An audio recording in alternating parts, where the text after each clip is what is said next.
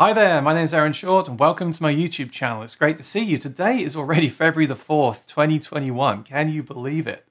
So last year I did a lot of interviews with heroes of mine from the music industry, and I was so grateful and happy to be joined by Tom Lang. My name is Aaron Short and welcome to my YouTube channel.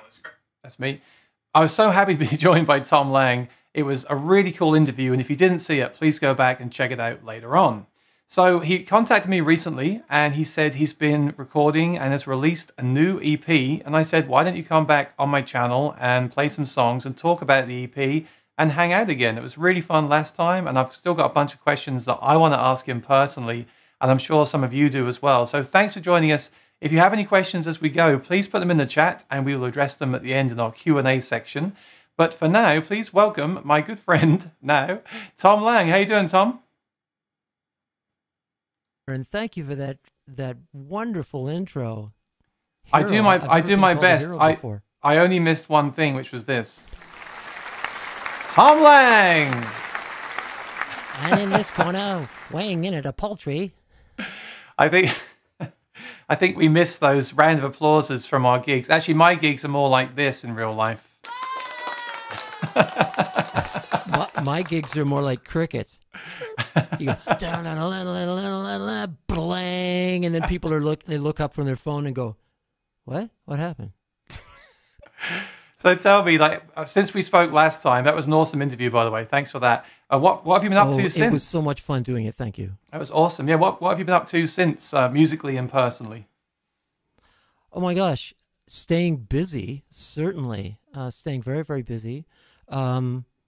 I guess of late, the most recent things I've been doing is making videos with pals, doing what we call kooky COVID collaborations.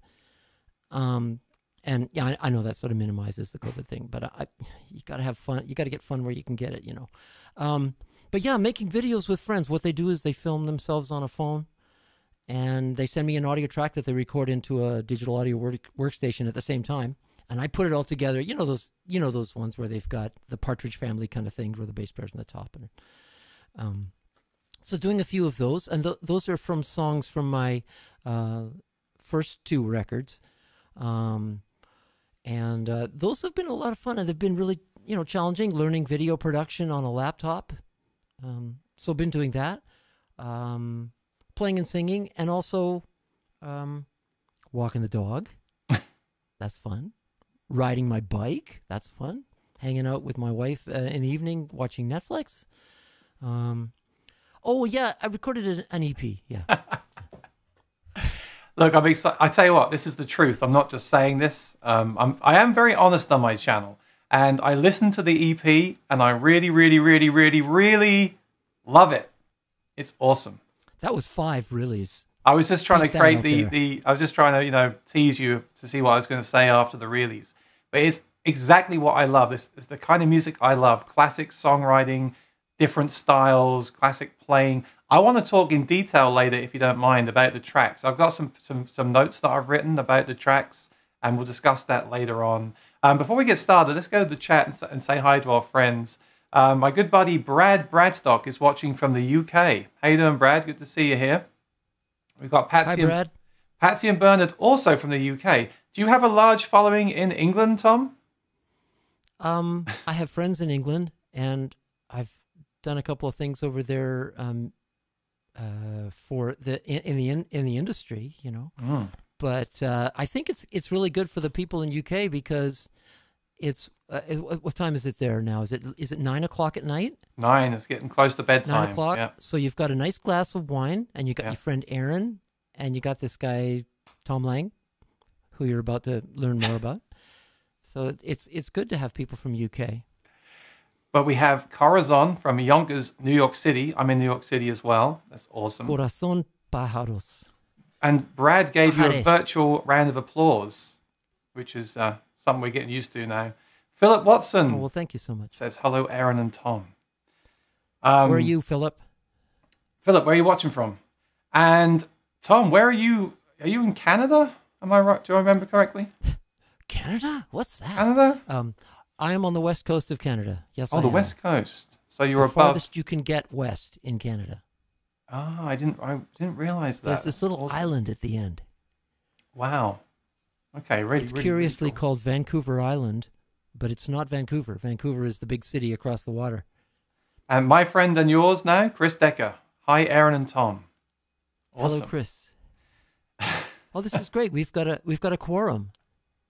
Philip Watson's in Texas. That's a place that I really, really, really want to go to sometime. I just love the thought of going there. I must go there one Well, day. here's a note about Texas. Guess where I graduated from high school? In Big D, in Dallas. So you have experience with Texas. Awesome. Oh, darn right. I went there. I lived there for 7 years or so. I did all my high school years in Dallas, and with a couple of beers in me, I start to talk a bit. I get a little bit more Texas. Like, I'm gonna tell you what, Bubba.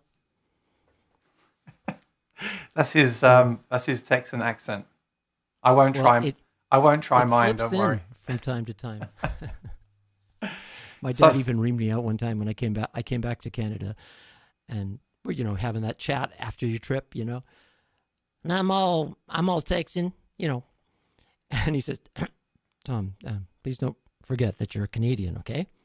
And I went, oh gosh, yeah. I guess I have to sort of relearn how to talk Canadian. Anyway, hi. Is that Philip from Texas?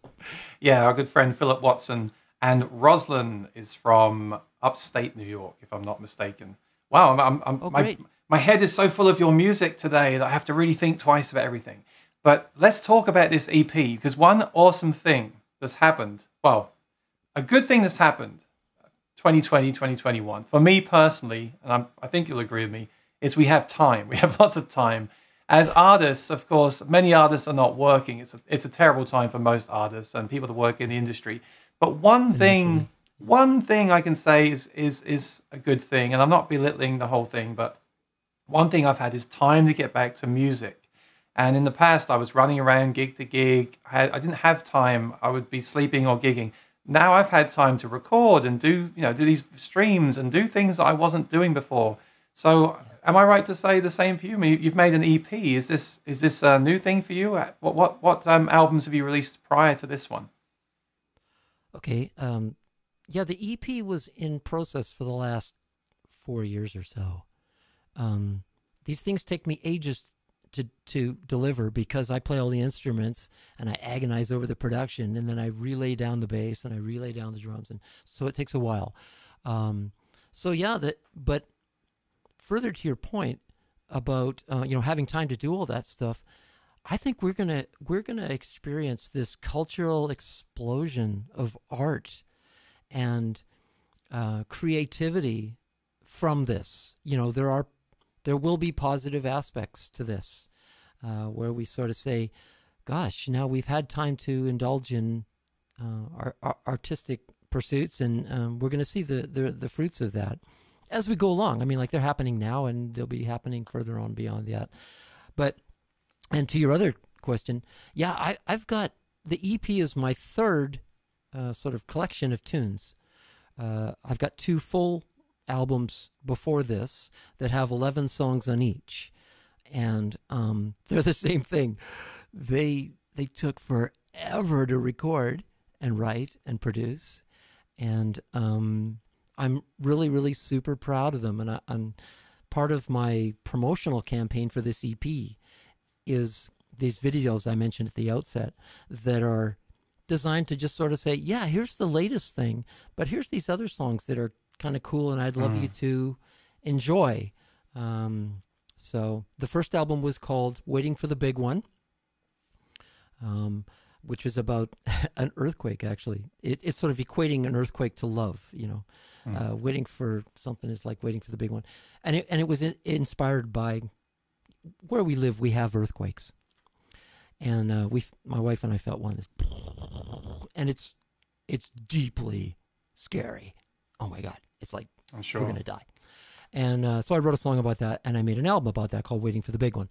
The next one is called Supersonic, and that's the title track. Well, those are both the title tracks of those albums. And Supersonic is about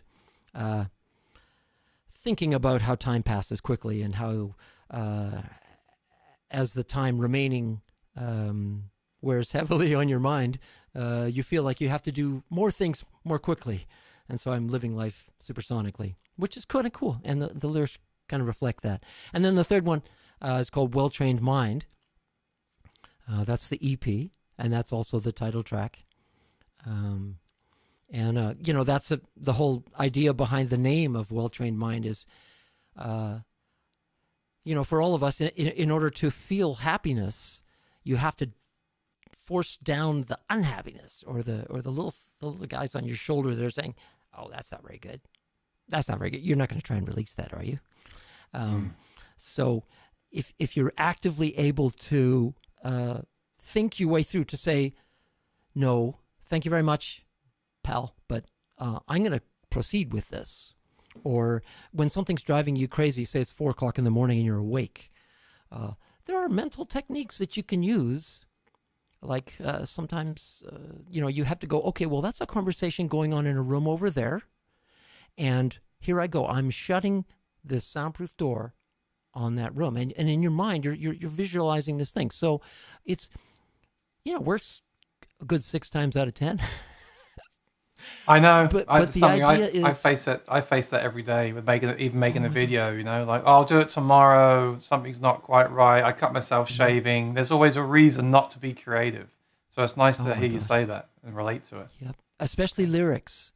It's not just chord changes, but for me, lyrics are.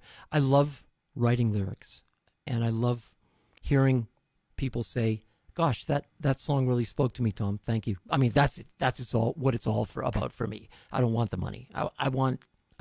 I'm not getting any money, but it's not about the money. It's about somebody saying, "Gosh, that lyric, it really touched me." You know, it felt really close. So, yeah. No, I'm only in music for the money. Just so you know. Well, obviously, you've got a ways to go, pal. No, I can see you're ordering guitars like crazy, so you must be making something somewhere. I know. Look, I got my 3 behind me, and I got my TC pedals as well. I got quite a collection. Oh, you now. do?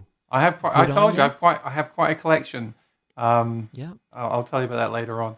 But no, I'm just kidding. Of course, the music thing for me has been amazing to get me through. I don't know what I would have done without the live streaming and the guitar and the music to take my mind off what's going on. I don't know what else I would have done. Watched even more Netflix, maybe. I don't know. Can you imagine? I mean, yeah. Anyway, the guitar is such a solace. Let's brighten the mood. I need to brighten the mood. Yeah. I think I'd like to pull this forward and get some music going. Can we have a song? Sure. Let's try. Are you this. ready? By the way, I'm going to play a song. I'm going to play two songs during this chat, and I'm going to bring up my trusty Taylor 314, which I absolutely adore, because it has a pickup system, an unusual pickup system that comes with these Taylors, that just blows my mind. We were talking, yes, because I talk a lot about pickups on my channel, and when we did, so everyone knows, when we did the sound test yesterday, I was like, well, that sounds really great plugged in direct, doesn't it? And Tom was like, yeah, yep, you'll hear it now. Well, actually, to be honest, for all you folks listening that are musicians, Aaron heard the guitar, and he was like, oh, that sounds pretty good. And he goes, yeah, it's probably because half of it's leaking into the mic. It happens. It happens. So we unplugged the mic. Happen, especially on an SM7 where the element of the mic is like 4 inches away from where I'm talking. But anyway, I love the Taylor because it's got this pickup sound that sounds like an acoustic guitar amplified, unlike the banjo sound that you get out of, you know, the typical pickup system. And also I'm using a Voice Live 3 from TC Helicon. And I'm not shilling for TC Helicon because I don't work there anymore, but I'm shilling for this great product that we built that is such a boon for musicians. I'm using it for looping and my voice tone. I've got adaptive tone on my voice right now. And okay, I'll give you the stage. Here you go. Yeah, okay. Okay, so we talked about doing a live song. And yeah, my loopers down below me here, and if you hear any like bips and bops and rhythmic things and maybe an extra guitar to help out during solos or whatever, It's because I pre-recorded them, and it's not all smoke and mirrors. There's a slight amount of smoke and mirrors, but not all smoke and mirrors. Anyway, here we go. This is a song from the EP called.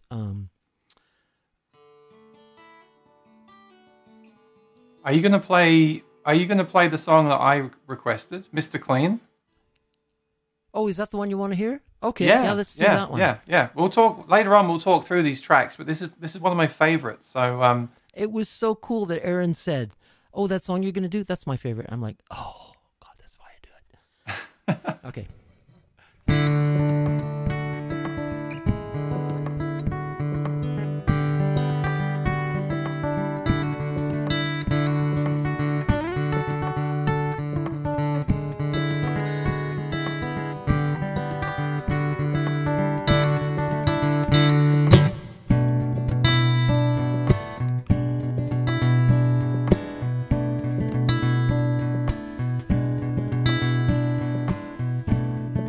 Daylight falls, and those men in overalls come take the trash away.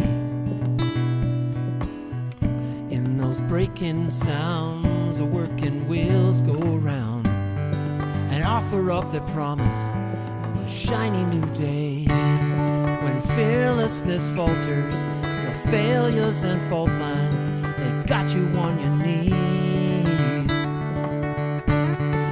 Tidy up the mess, scrub away unhappiness, just like Mr. Clean. Mr. Clean.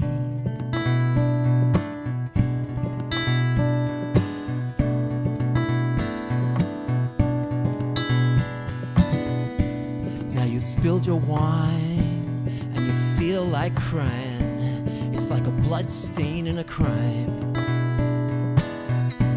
Your television, answer to your question: who can make this right and be your hero? When fearlessness falters, your failures and fault lines, they got you on your knees. I'm gonna tidy up the mess, scrub away unhappiness, just like Mr. Clean. Mr. Clean.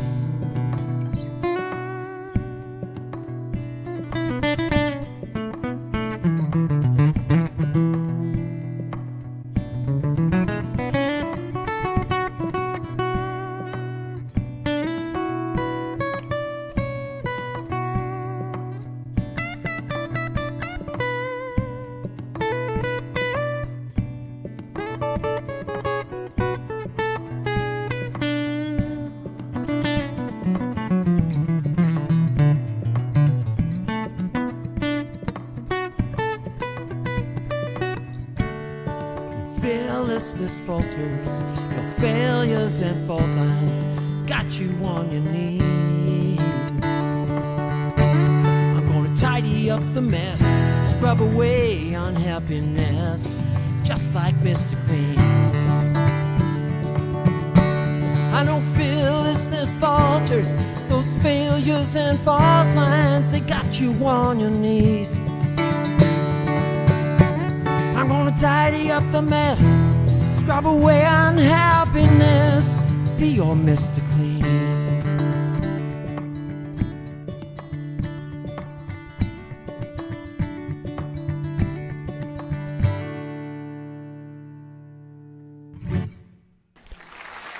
Aaron's favorite tune. Thank you, thank you, thank you. Thank you, thank you very much. You know, I have a keyboard that has that clapping sound on it, and I do that sometimes too.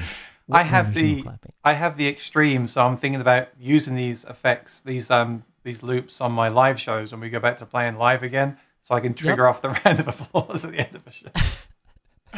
You know, Tom, it works like once or twice a night. Tom, I'm not. People are just going to assume that I'm just saying this because you're my guest, and I'm a big fan of TC and yourself. But that is awesome. I love it.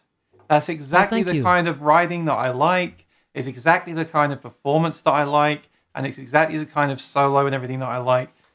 Hang on, I'm thinking though, I've watched you on YouTube the last 10 years. Maybe you have liked maybe your music has seeped into my brain, and that's why I like the music that you like. I'm kidding. Yeah, that's got to be it. It can't be, on its own merit.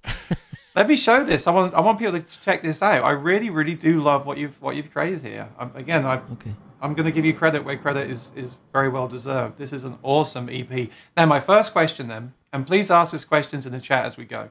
My first question is a weird one, but this is an EP, and some people might say, what's an EP? So an album usually is 8 tracks or more. There's an official line, isn't there? An EP is usually more... Like a single is 1 and a B-side or 2. An EP is 4 or 5. An album is usually 8 or more.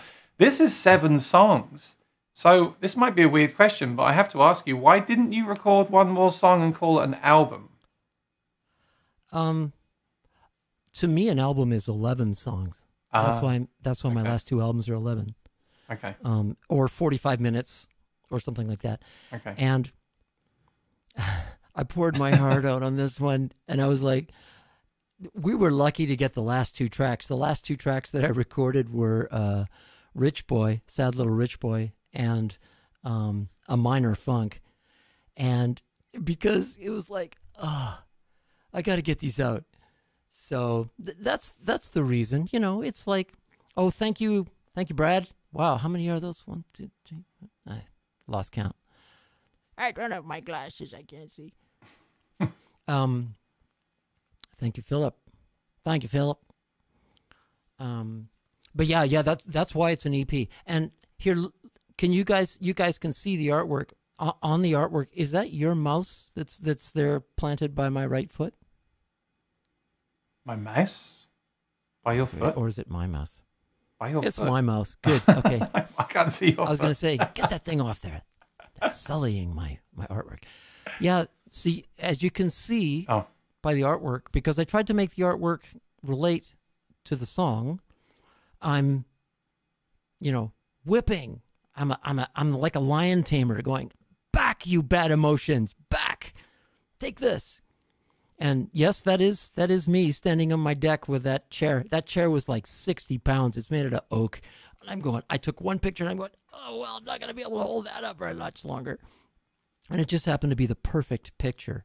And no, I was not whipping anything. That's just my hand holding up like this. I was going to say. And I had just gone down to Best Buy and bought a Wacom, those tablets where you draw with a pen. Yeah. And I drew that line and went, oh.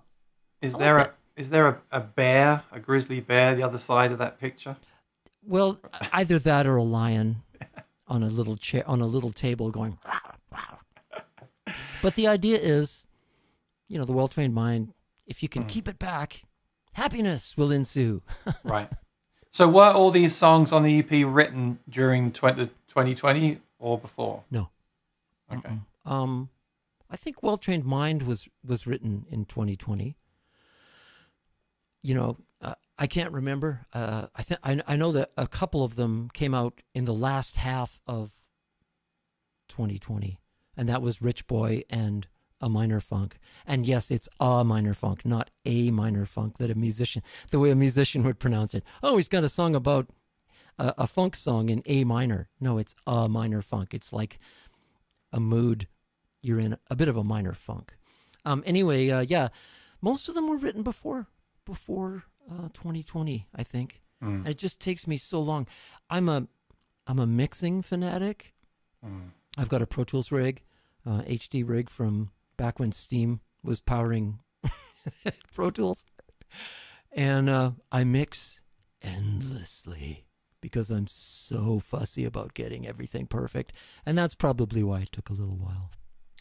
And when I heard Mr. Clean, I thought John Mayer, because of the acoustic guitar and the lead guitar on the Strat. And now I've seen you play it, because you've kind of got that B minor chord that he uses sometimes, and the fingerstyle picking as well. Is John Mayer an influence of yours? Is that absolutely? Absolutely. That makes sense then. That guy just blows me away. He is so talented.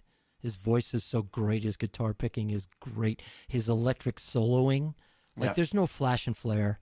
Yeah. It's just, oh my gosh, right note at the right time. Yeah. Yeah. I can't listen to it. I just get depressed. Actually, there's this really cool new video of him playing, as we chatted about earlier, where he's playing for Martin Guitars at the NAMM show, and it's the weirdest thing I've ever seen. He's in this little sort of sound cubby, and he's just there with an acoustic guitar, not even plugged in, Yeah. and a selection of acoustic guitars. I guess they're all Martins. And he's got the absolute best mic you could ever have on his vocal, and the absolute, like he's got like some sort of Coles or something, or an AKG or some very expensive mic placed in a very weird position on the guitar, but it sounds so good. And I saw that right before I knew we were going to do this interview, and I'm like, oh, I better kick it up a notch. So everyone is talking about that right now. Everyone has sent me a link. We do a Martin sort of tribute show on Mondays, and everyone has sent me a link of that John Mayer show, and I'm like, yeah, it's awesome, and I love John Mayer. But the thing is, I'd love to get a Martin. Well, you should, but I like that Taylor. Patsy Smith said, amazing guitar sound. I asked Tom to send me the serial number so I can look up that exact model of Taylor, because they've made some changes recently. I also would like to ask him to send me some direct recordings for the pickup straight into his computer so I can actually hear exactly what that sounds like direct. It sounds really, really impressive. I really am pretty blown away. I have a picture here of forensic. That's what I do. When I review pickups on this channel, I've done 18 now. I post videos of them actually directly in, and they rarely sound that natural. The Cole Clark does, the Maton does. That's what my channel's all about, Tom. You should check it out and subscribe sometime. Of course, I've been watching it like a hawk every day. Sorry about that. I have a picture of the session you're referring to, just in case some people haven't seen it. I'd like to have a Martin for the specific. There it is. That's the one. Yeah, He's check that out. Little weird cubby. Check that out later if you haven't seen it. Look at those mics. Look at those mics. I'd pay for those mics. That's what I want to talk about. So look at that miking position of that one on his guitar. It's not even 12th fret, and I bet you anything it's figure of 8 to get his voice out of there so that they can crank the compression on the guitar. Because I know it's compressed. Because later on he's really getting into, he's pounding it, and the guitar's not getting any louder. It's just like bang, bang, bang, bang, bang. But yeah. Yeah, but look, let's talk about. I didn't know how much you want to talk about TC Helicon today or not. Obviously, we're focusing on the EP. I don't mind at all. I don't mind at all. There are certain areas I cannot go to. Right, of course. But here's my thing I want to discuss. Live performance, which the TC pedals are incredibly amazing at, right? I've used them the whole time, more than any other product. With this lockdown, like on Mondays with Maury, when we do our Martin stream, he plays different Martins through 2 mics. It sounds incredible. And when he sings through the real mics. He's not using pedals or loopers. It just sounds fat. And a few weeks ago, I did the same thing. I just used a real mic. I really had a great time. With streaming, we don't need to make our pickup sound good. We can just use a mic, and it sounds incredible. Of course, then maybe we can't use the loops and things like that. But the streaming thing has kind of changed the game a bit, hasn't it? Like, we don't need to plug in. We have different challenges with the streaming now. Well, yeah, definitely with... Using an open mic is always preferable, Aaron, as you know, for an acoustic guitar. Always. Yeah. Unless you got my guitar. But no, really. It is preferable, but you can't use looping. And I'm always a guy that I always need that extra little bit of something behind me. Maybe around a campfire. So here's a campfire. I've got a little diesel generator over here to run my Voice Live 3. But yeah, but the problem is once you get on a stage and once we all get back to stages again, soon it's going to happen. It's going to happen. Yeah. Once we all get back to stages again, you won't be able to use a mic. You're going to have to go in with a wire because of the volumes, necessary. Yeah. No, I get it. And I like to use loops like you. I mean, again, I watched all your videos. I take the same approach that you do. I notice you're using the condenser mic today as well for your vocals. So rather than dynamic. No, this is not a condenser mic. This is a dynamic. Really? Yeah, it's a Shure SM7, which is a SM57 with a big old butt. Oh, it looks like a condenser.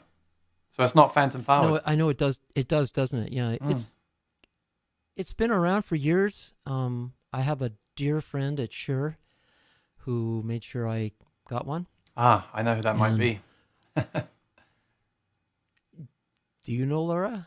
I know of her for the same reason I know you from the demo videos. Yeah, it's a small world, Tom. It's a small world in the music industry. Oh my gosh, it is. Oh my gosh, it is. And she's doing really well at Shure, and I'm so proud of her. She started with us as a demonstrator, and I was all worried that she wasn't going to figure out the product right. And I'm like, okay, NAMM's coming up. You sure you don't want me to help you out? To get the thing. She's like, I got this covered. And man, did she ever have it covered? She was like, she blew us away, and she's got that incredible voice. There was someone else at a NAMM show I saw a few weeks ago. There's another girl that did the Barry White effect on the. She was demoing on the stage. She was awesome Selena. as well. Yeah, Selena. so good. We've been so fortunate with some of these singers. Oh my God. Yeah, so good. I live in awe of them. Let's talk about the album in detail then. So again, I urge everyone to go and check it out. Here it is. This is it. It's on all the streaming platforms. You can go and check it out after we finished. I really recommend that you do. So I want to go through song by song, if you don't mind. I'll give you my notes that I've written down. I would love that. And you can sort of give us a brief overview of anything fun or the meanings of things. But I really love the writing and the production. Like I said, it's exactly up my street. So I'm really, really enjoying it. But Well Trained Mind is the title track and is the first song. You've got a spoken verse, which I found interesting and very cool. And you've also got a cool sax player on there as well. So can you tell us a bit about Well Trained Mind? Yeah. On that one, it's basically, it started off with a bass riff. Yeah, and I know the bass riff sounds like about a million other songs, but that's what hit me at the time, so I did it. And then it became... And then the lyrics became Well Trained Mind, and I go, oh, good, I've got a focus for this. And then I put the organ on it, real Hammond. I got a real Hammond back there. And it started really taking shape. And then my friend Gene Hardy was in town because I was borrowing his Leslie for my Hammond. And I said, hey, could you please just stop by and blast some sax on this one song? It'd be perfect for you. And he comes in and he arranged all the background saxophones, like all the sax section stuff himself on the fly. And then he did these killer solos. Interestingly enough about the solo, like he is a really talented soloist. I mean, he could solo for half an hour and you would not be bored, and you wouldn't be hearing all the same old sort of sax riffs that you hear from, other sax players, perhaps. The sax solo is this long. It's 2 sax solo layers.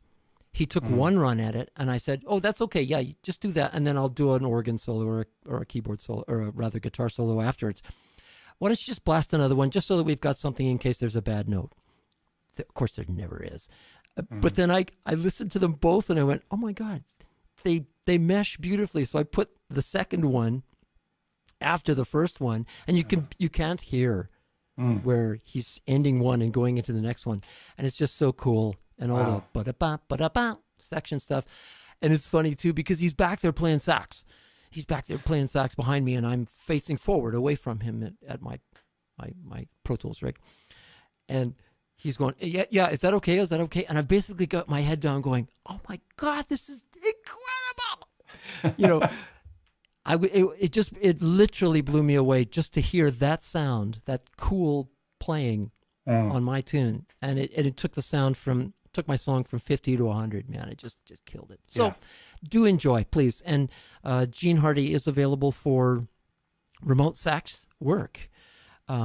There he is. And the Gene Hardy. You will not be unhappy with the stuff that he gives you. He also plays saw professionally. Oh. He's a professional saw player. Sawist. And he also plays fiddle, I just found out.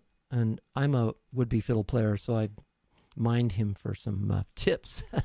Anyway, that's Well Trained Mind. If you have any questions about it, ask later on. Very, very cool. The next track is Mr. Clean, one of my favorites that you played for us earlier.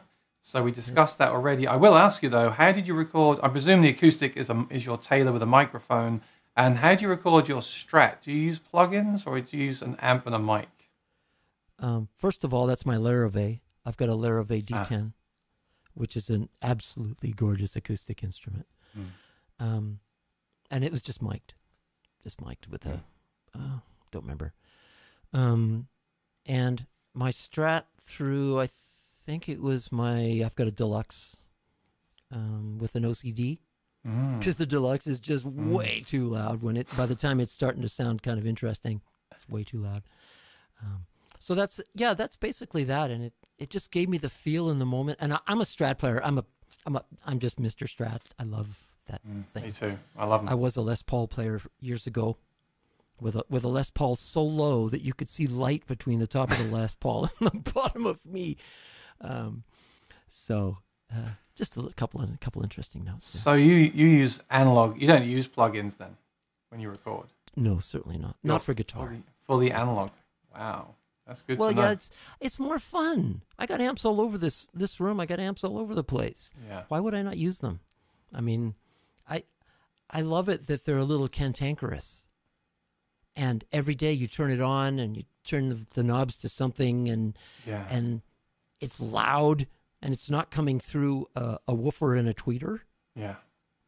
It's coming through the 12 or the 8 or the 10 that it's supposed to be coming out of, and it's a little loud, it's a little hard on your ears, and it might feed back a little bit. I love that. Yeah. It's interesting because you're using the TC pedal, which is loops and I say that thing is ahead of its time. I still say that now. And it is kind of futuristic, isn't it? Looping and loading, all that stuff. And then when you record, you're doing it all old school, analog. It's kind of a parallel, isn't it? Well, the Voice Live 3, which is what you're talking about, is a means to an end. Let's see the Larrivee. Okay, hang on. I got to show you. I got to go get it. Anyway, the Voice Live 3 is a means to an end. So at gigs, I totally use Voice Live 3. Like for my guitar sound, pre-prepared to go to my amp.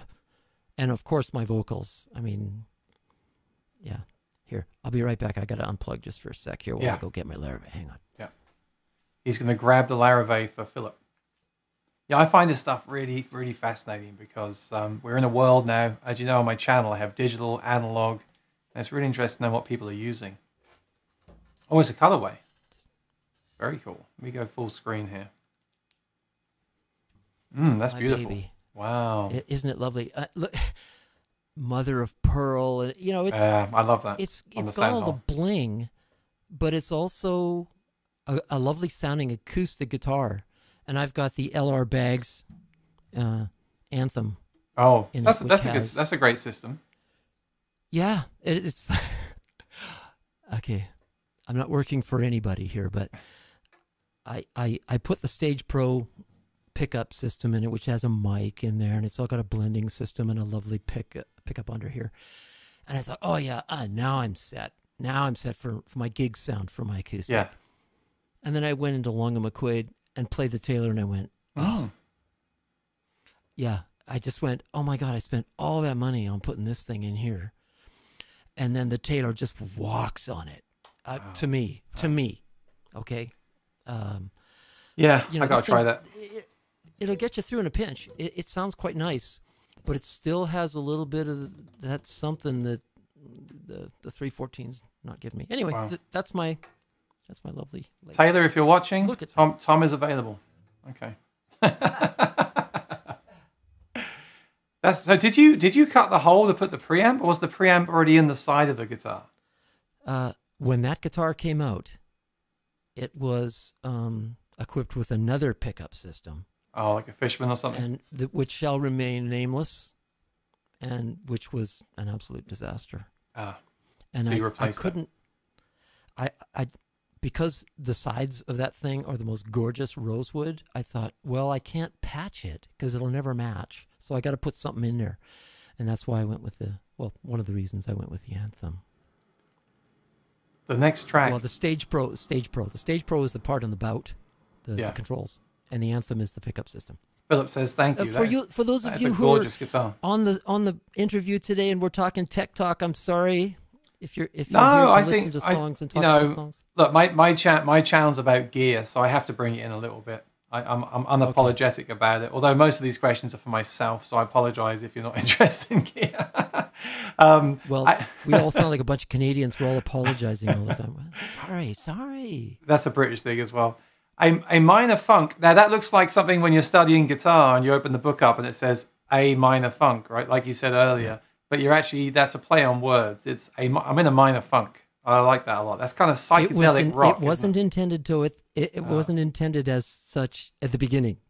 I've got, we've all got phone memos, right? You sing to yourself or you play to yourself on your phone because it's so incredibly handy. And then I had labeled that one A minor funk. Oh, very cool. And of course, later I looked at that and went, oh my gosh, that's a song coming on. Yeah. And I mean, it writes itself. As soon as you realize that a minor funk, I'm in a funk, but it's not a big one. It's just sort of a small one. And the way I wrote the lyrics, well, I'm in a minor funk, feeling sort of low down. I can't remember my lyrics, but it's all about equivocating about how much of a funk you are in. I'm not really in a big funk. It's just, a minor funk. And let's hope on your next album, you're not in a major funk. Never. I would never admit it. We all get in major funks, of course. That's why I wanted. Again, it's all about this emotional control thing. I'm in a minor funk, feeling sort of low down. But if you listen to the lyrics, it's about, but it's going to turn around. Mm-hmm. I know that it will, and I know now while I'm in the funk that it's going to turn around. So everything's going to be fine. There's another album. There's another song off my. Sorry to divert here, but there's another song off Supersonic. It's called Blues Passing Through, and it's not a blues song like the blues are passing through. And it's not like that. It's telling yourself that, I'm in the blues right now, or you're in the blues, but it's going to pass away. It's a biochemical thing. It's going to pass away, and all will be well. The sky will be blue again. That kind of thing. So I guess this is sort of a thread running through my stuff. Am I revealing too much of my sort of psyche now?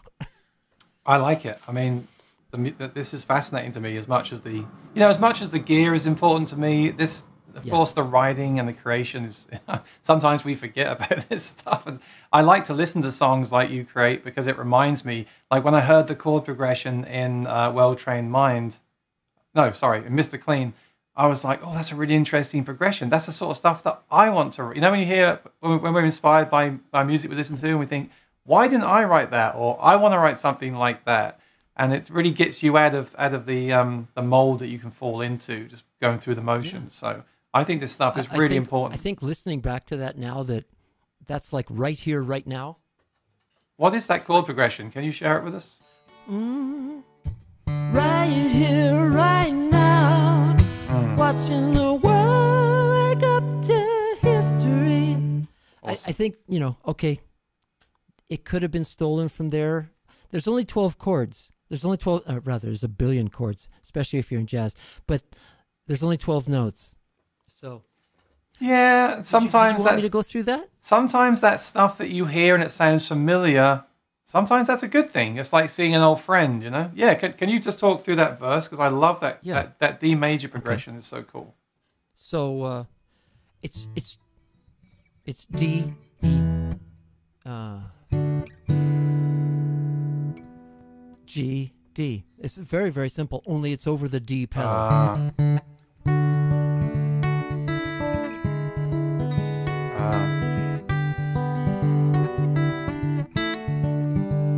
And then a little flourish.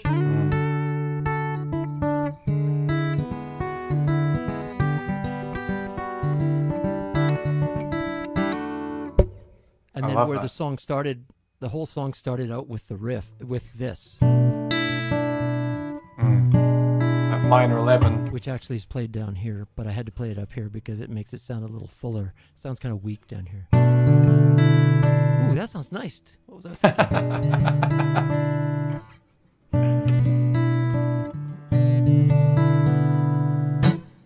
That's a great progression. And then when you performed it, so did you pre-record? Because our friend Chris Decker is here, and I've watched him live. I was going to say live in concert. Yep.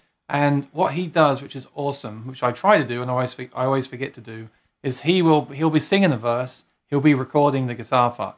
So as soon as he finishes, and you mentioned this off air, that it's one of your, we all hate watching people build loops. So he will be singing, recording the guitar only, As soon as he stops singing, he goes into a solo. It's really smooth. So but you didn't do that, right? Did you pre-record the loop? Not this time. This time Right. I pre-recorded those loops yesterday because I didn't want to go, to do the whole the loop building thing. To me, that's tiresome. Yeah. But I do the same thing, only I have a drum machine as well going into my looper, and my looper is wild, meaning it's not synced to MIDI. It's after all these years, and I've built this custom pedal where I can play the drum machine, and then I'll press record at the exact moment of a downbeat. And then I have to hit 2 foot switches to stop the drum machine and start playback on the drum or on the looper. So, and then I have to hit 2 switches to stop the looper and start the drum machine.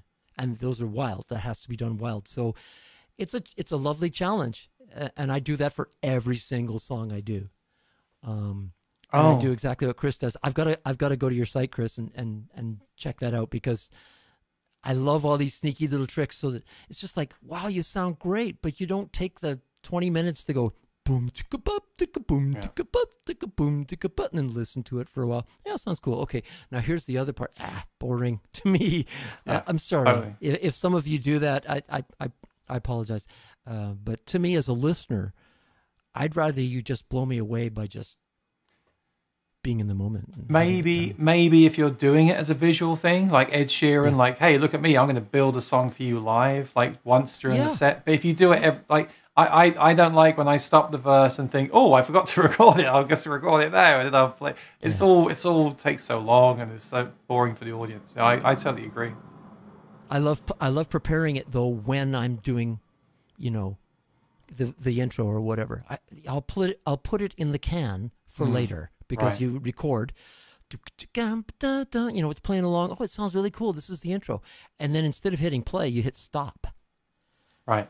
So the loop actually doesn't play back until you go, and taking a solo now, and it just sounds wonderful and full, and nobody in the audience is wiser, except that, a musician, the one musician in the back of the place is going, just a second.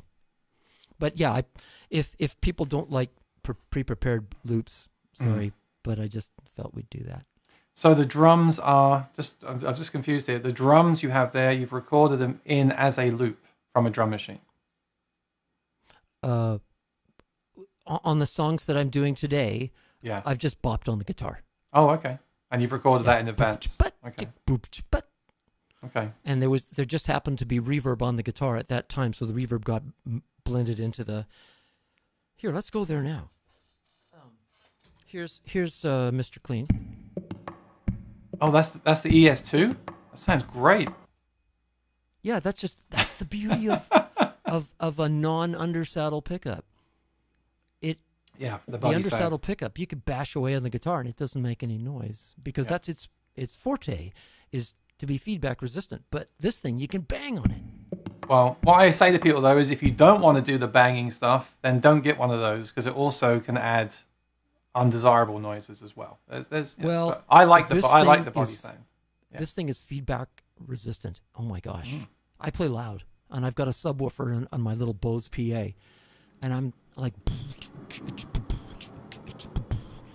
and no problem there. I don't actually use that as much. I play the guitar. I play thumb style. Lots of thumb style stuff.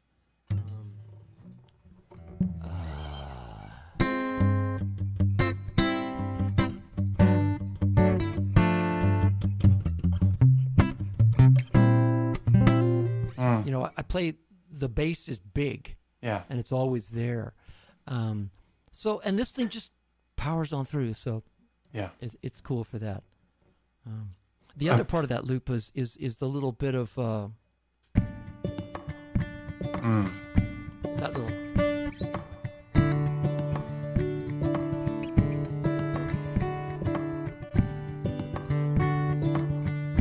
So it's just that little bit of color, and then I switch that to.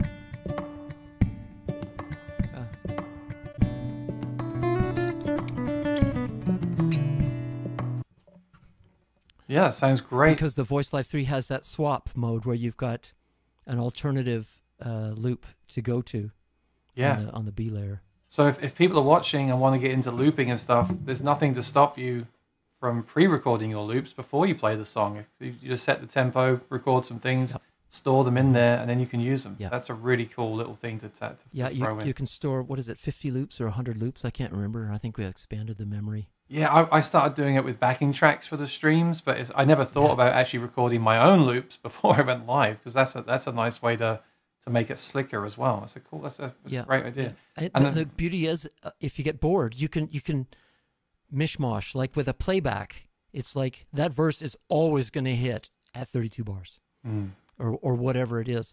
But with the loops, you can go, nobody's paying any attention. I'm going to twist off and play a little bit more of a solo, a little longer. Yeah. You know. And if you use the pre-recorded parts there, and do you use the automation?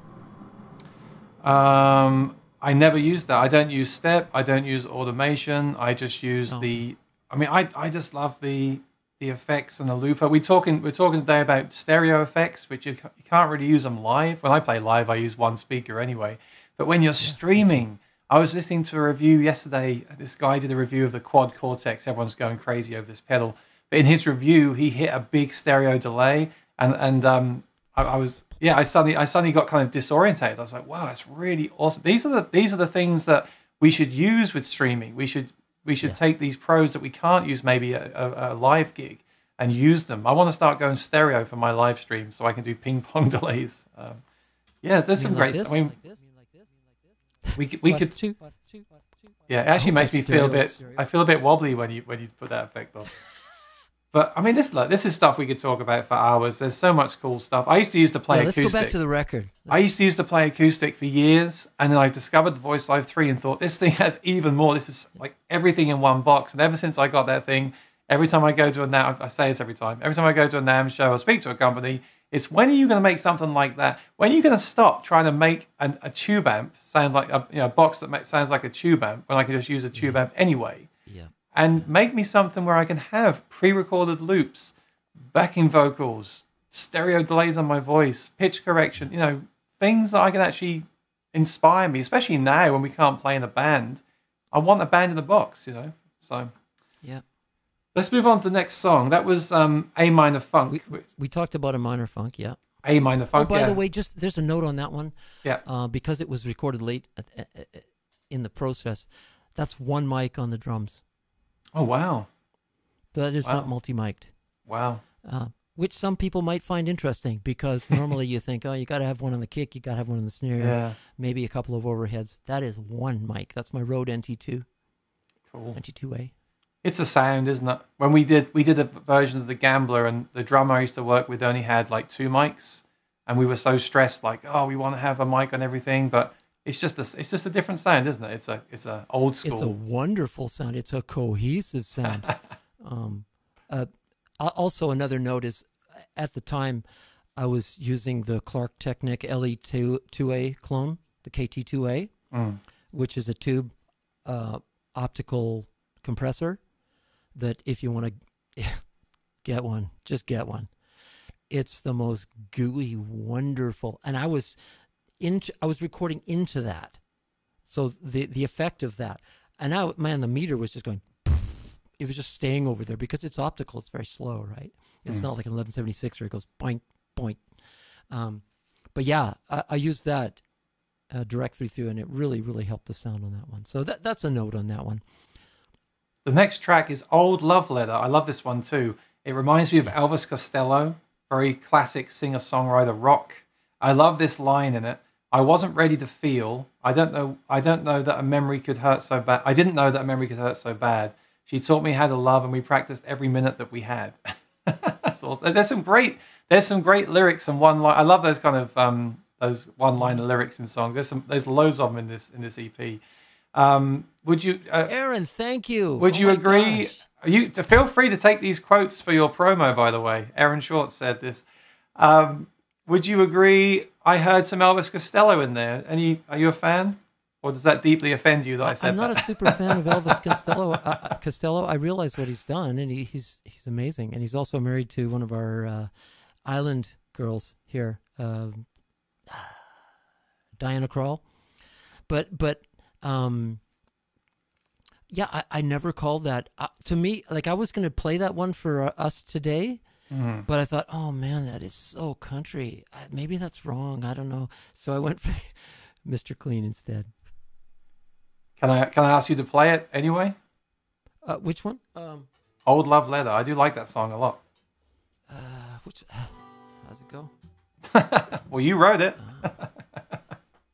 I can never remember my own songs either. Letter, it's terrible. Sorry, gone. I can't remember.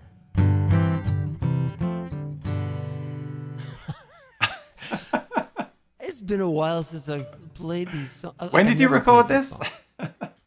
Just a week ago. Having recorded it, you put it away and it's gone. You're like, oh, it's fine. Even James Taylor uses a prompter. I put him on the. He's played those songs for years. It's fine. Like, I put you on the spot, but that is another one of my favorites. Yeah. The next one. That's so cool. I'm really glad you like that one. I like them all, but yeah. See that I said Elvis Costello. That's what I'm into. I love Tom Waits, Elvis Costello, Mark Knopfler. That's the kind of stuff that I really love. I wasn't ready to feel. What is that? It's gone. I can't remember. Did you write that, or was it just played off your Voice Live 3? No. Yeah. No, you can tell by the out-of-tuneness of that last little attempt that that was brutally live. That's gone. I'm sorry. Don't worry. It's because I'm on the spot. I know. I'm the same. Money and Things has a ska feel. I thought kind of a ska feel, like Lady Madonna type thing. And that one has vocals from 3 young ladies in a big 14-piece band that I play with, an R&B band called the Midnights. And there's how many singers we got? We got like 6 singers. Wow. And there's full choreo and everything. The girls are doing the whole sort of combined, movements and stuff. Nice. They look great, and it really brings a visual aspect to it. But they're also really great singers, and they stopped by one day and put the Bee Gees on there. Hello, blues, guitar, and harmonica. All right. That's Warren. He's in Australia, and I want him to hear your acoustic later, because whenever we play a cool guitar on the show, he always goes and buys one. No, I'm just kidding. I'm kidding. Or he goes, no, we got Maton guitars here. They're better than anything out there. I can't remember Warren. What do you play right now? But I think you're going to like the Taylor. I'll definitely send this link to Taylor when we're done, Tom. It'll be good for us both. And what's his name? It's Warren. Blues or Warren. Yeah, he's a big blues He's fan. from Oz. He might ask you to play. Do you know my connection with Oz? With Australia? I don't. You don't? Oh. You were born there? I played with I did a number of shows with a prominent Australian named Jimmy Barnes. Oh, wow. Jimmy Barnes, yeah. Awesome. Yeah. And we did, I think I did 5 tours there, 6 tours. I can't remember. And one of them being the one they made a big movie of that Australians saw called Australian Made. And I'll send you a link. Perhaps you could put it up. But also you can go to my site and there's some pictures of us rocking in Sydney and stuff like that. And also I played on an album by another Australian band called the Divinals. And they were the ones... you saw Austin Powers, right? Where there's, I touch myself, I'm crazy about you. Yeah. I played on the album right before that with that band. We were in Sunset Sound in LA, which is, that's where Prince, Yes, Beach Boys, everybody is recorded. But yeah, that's my Australian connection. Did you play any Cold Chisel? Did you play Khe-Sanh with him? I think we played. Sometimes Jimmy would say, "Okay, we're going to whip out this Cold Chisel tune tonight," and we would do it. That's awesome. But we were playing his stuff like. Don't play any covers, by the way. I'll get a copyright strike. Oh, okay, I can't. Working hard to make a living, seeking shelter from the rain. Father, son, left to carry on, blue denim in his veins. Okay. Oh, he's a working class man.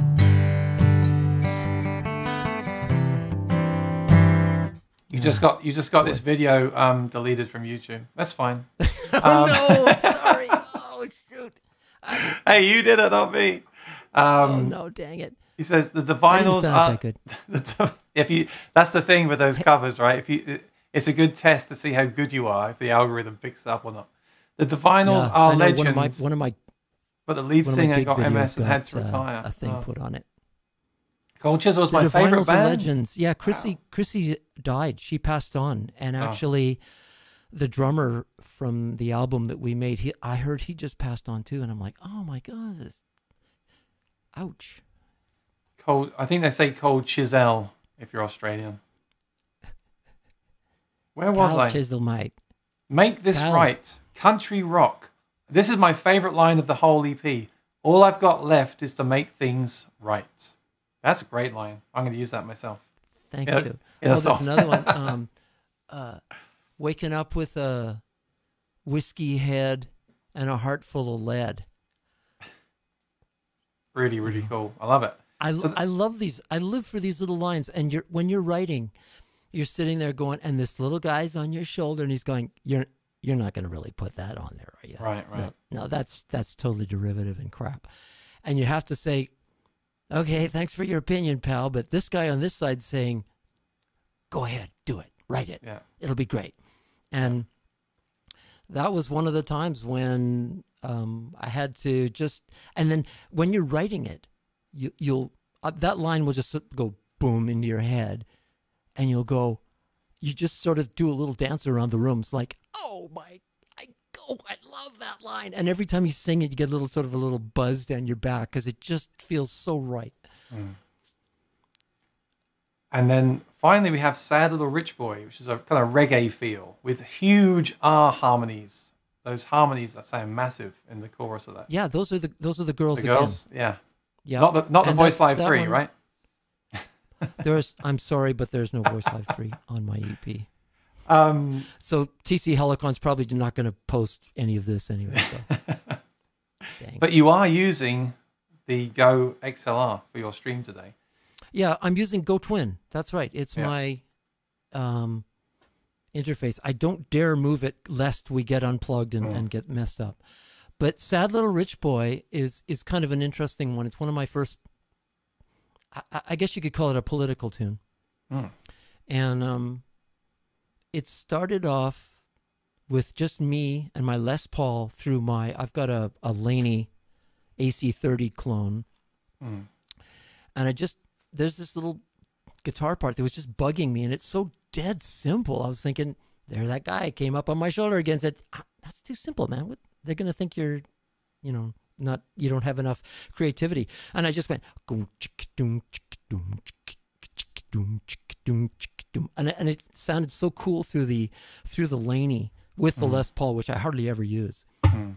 And then I went, oh no, it's reggae. I can't play reggae on the drums because I'm playing drums. Those are real kit all the way throughout, and I'm playing drums on all of it. And I'm an aspiring drummer, and I thought, oh, reggae, I've never done that. Where you go to do the big beat thing where you go, and I had to learn how to play reggae, and then I did. You played everything. You played all the instruments on this thing. All the instruments. Wow. Well, my hat everything except sax and the Bee Gees. If I had a hat, I would take it off right now. That's awesome. I love hearing that musicians do that when they play everything. I'm still learning. That's why it takes me so long. I'm still learning the guitar, so it's like. Well, so am I, pal. Oh my gosh, I got ways to go. Okay, but so and I am proud of that part. Yeah. That's the EP, and this is what I thought though. Every song is, as we just went through it, is a different style pretty much. So is this something that you do on purpose? Do you try to write an album or an EP that has a song from different genres, or is this just coincidence? If I was smart, I would write in one genre. Right. Because that's what record labels tell you to do. I have an eclectic, wide range of influences. I mean, I'm influenced by country, country and rock and funk. The funk came from living in Dallas. But yeah, I guess the way I have to characterize it is these are just what came out. These just came out. And then I went, when I was doing the mastering for the record, I was sort of listening to it and then leaving it alone and listening to it. And I'd come back to it and go, man, this is way too far ranging. Because if somebody who likes, the funk or the rock, like A minor funk is kind of, a minor funk is actually kind of rocky. They're going to get to that country tune and they're going to go, what? Yeah, so, I know. Yeah. I get it. I'm the same as you. When you're a kid and you speak to someone at a record label or something and you say, I want to be an artist, and they say, well, what do? You say, well, I do everything. No, you have to have a thing, a genre, an elevator pitch.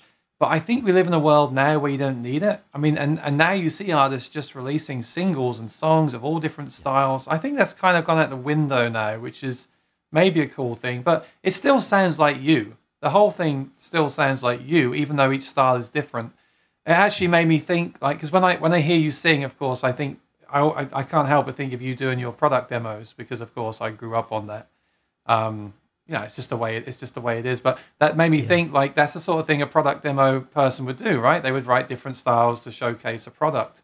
So I just wondered if any of that kind of bled through, or if you just enjoy writing in different styles. I just found that interesting. I enjoy writing in different styles. I think that's what it is, and I'm pretty unfiltered. So I'll just go into the studio and put on a guitar and turn up an amp and go, oh, well, it sounds kind of country today, or it sounds kind of that. But the whole idea of releasing singles these days, I think, is because, people just don't have the attention span or the time to listen to a whole, record these days. When somebody says, hey, I've got this new EP, why don't you have a listen to it? And people go, yeah, they listen to the first 30 seconds of each song, and then they go bing, bing, bing, and then, oh, look at the cat video, he's so cute. Yeah. We're so distracted. Yeah. So releasing singles, I think, is what I'm going to do from now on. I think I'm going to, I've got ideas for what's going to come up. Maybe keep it a little simpler. When you're recording digitally, when you're recording through Pro Tools and everything, it doesn't have the sort of, each piece of what you record doesn't have the composite strength. And maybe it's because I'm not the best engineer yet. But when you record in analog, a guitar, bass, and drums can be all you need, because it just sounds, oh my gosh, it's so full. But because I'm recording digitally, I'm like, wow, that's cool, but I got to put this little boom ticket boom ticket to add that part, and then, oh man, I think I need some chord underpinning. I need the Hammond, to fill that in a little bit or something. So I think I'll be doing that for the next one. But yeah, sorry, I got off on a tangent there. No, it's awesome. And to summarize, I love this, and I want everyone to listen to this and send it to their friends. Okay, Tom Lang, Well Trained Mind, tomlangmusic.com. If you go on the website, then you can click on the link to listen to the EP. And please listen to it. Let me know what you think in the comment section of this video, because this video will remain up. So in the comments, let us know what you think. Let us know what your favorite song is, and do share it with your friends. I think it's good to promote people that are writing songs. I'm going to sound like such an old man, but you don't really hear classic songwriting. There's a new song out now. That's with that girl singer. I was listening to a reaction video earlier on, the one about the driver's license thing. I thought, you know what? That's actually a pretty darn good song. You don't really hear good songwriting. I mean, I sound like such an old man. They don't write songs like they used to. It's so true, though. And what you've created here is something full of classic writing. And I really, really, really am impressed. And I don't mind saying that, because it's the truth. Everyone thinks I'm just being a fanboy, but I'm not. It's awesome. I want people to listen to it, put in the comments what you think about it. But now what I'd like to do is move on, because these things we always go off on things on these videos. But I love it. I think there's some really cool stuff here. Yeah. But I do want to do a Q&A. Let's get some questions. Yeah, I want to do a Q&A section, whether it's about Tom, whether it's about his recording techniques, his writing, or live performance. And I've got a couple myself. So do ask in the chat if you've got any questions. Or TC Helicon. You can talk about gear if you want. I'm surprised nobody said, yeah, whatever, the EP. Where's Voice Live 4? Do you want to give a little update to people that don't know what's been going on, sort of in your own words? I don't work for TC Helicon anymore. It's too bad. I miss it. I miss my good friends that I developed products with. And that's the end of that. And, but I'll still keep using the products and, look forward to seeing what the next one is going to be and all that kind of stuff. So, yeah, that's that. Yeah, well, we got that out of the way. Like much, but, I mean, I could now go on a whole rant about how I love the products and no one else makes products for singers like TC Helicon do. But, it's good that you're still a fan and you're still It's great that you were a part of that. And I do hope they just made an announcement they're doing something with Sweetwater and Thomann. I do hope they make more products for musicians in the future. I hope maybe, Tom, Absolutely. You can do something else. And maybe you can work with another company in the future to do more, because no one makes pedals for acoustic guitarists and singers. They're all for the shredders. And as much fun as that stuff is, I don't get it. But maybe it's just me. Maybe I'm in the minority with that stuff. I don't know. But everyone knows that's how I feel about pedals for acoustic players. So we'll see. Exactly. I'm a zealot for that kind of stuff. There are so many things I want to build, and I'm not going to give you the ideas, but there are so many things I want to build for giggers that would help our life, that would make us sound better to the customers, the customers in whoever you're playing for, the fans. Yeah. And, attractive, sexy products. I really want to do that. But at the same time, I haven't been working, and I've been putting out EPs and making videos and walking the dog and riding a bike and hanging out. And I really, that's a kind of a neat thing to do too. Like many of you, I'm sure, there's no gigs. You don't have to rehearse.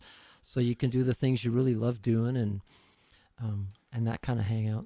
It's good to have a break, but we also have to work and make money as well, of course. So, what do you think you'll do? Have you got any thoughts about what you'll do next? Like, are you going to move in another direction? Are you going to try to get back into the industry in a similar role to what you had, or what do you think?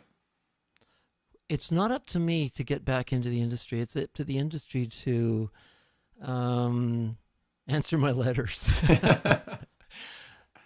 No, I'm in contact with a couple of people in really cool companies, and they know who I am, and they know I love this stuff, and I've got lots of ideas left, and I can tell the difference in sounds. That's mainly one of the things I can do, is I can A and B something and tell you what's wrong with B, even though to most people they can't hear a difference.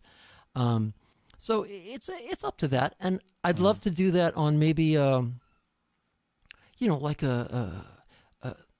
a contractor basis where, can you come in for 3 months and help us finalize this thing?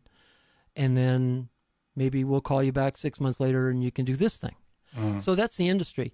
But for now, I'm gonna play and sing and hang out. I really love this. It's been my whole lifetime. As musicians, people who are full-time musicians, their day is a lot less structured than mine has been over my career. I've been in MI since I started with Anatech Microcircuits in Vancouver in 1981 or 2, I think. I can't remember. Around when the DX7 came in, I started in musical instrument industry back then. So I've been working a day job for a long, long time. And there were times when I was sitting there at my desk going, man, I wish I was just at home playing my guitar or playing a gig or something. Man. But the balance but at the same time, I'd gig at night. The balance is so hard. So that's why I'm enjoying this time off. No, it's like I said, it's great to have that time to get back to basics and just make music, of course. But music and business have to go together. So that's the thing. Yes. And Warren said he remembers you from back in those days, but not in a very complimentary way. I'm kidding. Did you see what he said? I did put it on the screen. Had no questions. Okay, I've got a question for you because we have very similar tastes. I'm really fascinated because there's so many talks now about, is Kemper better than Helix? Is Helix better than Kemper?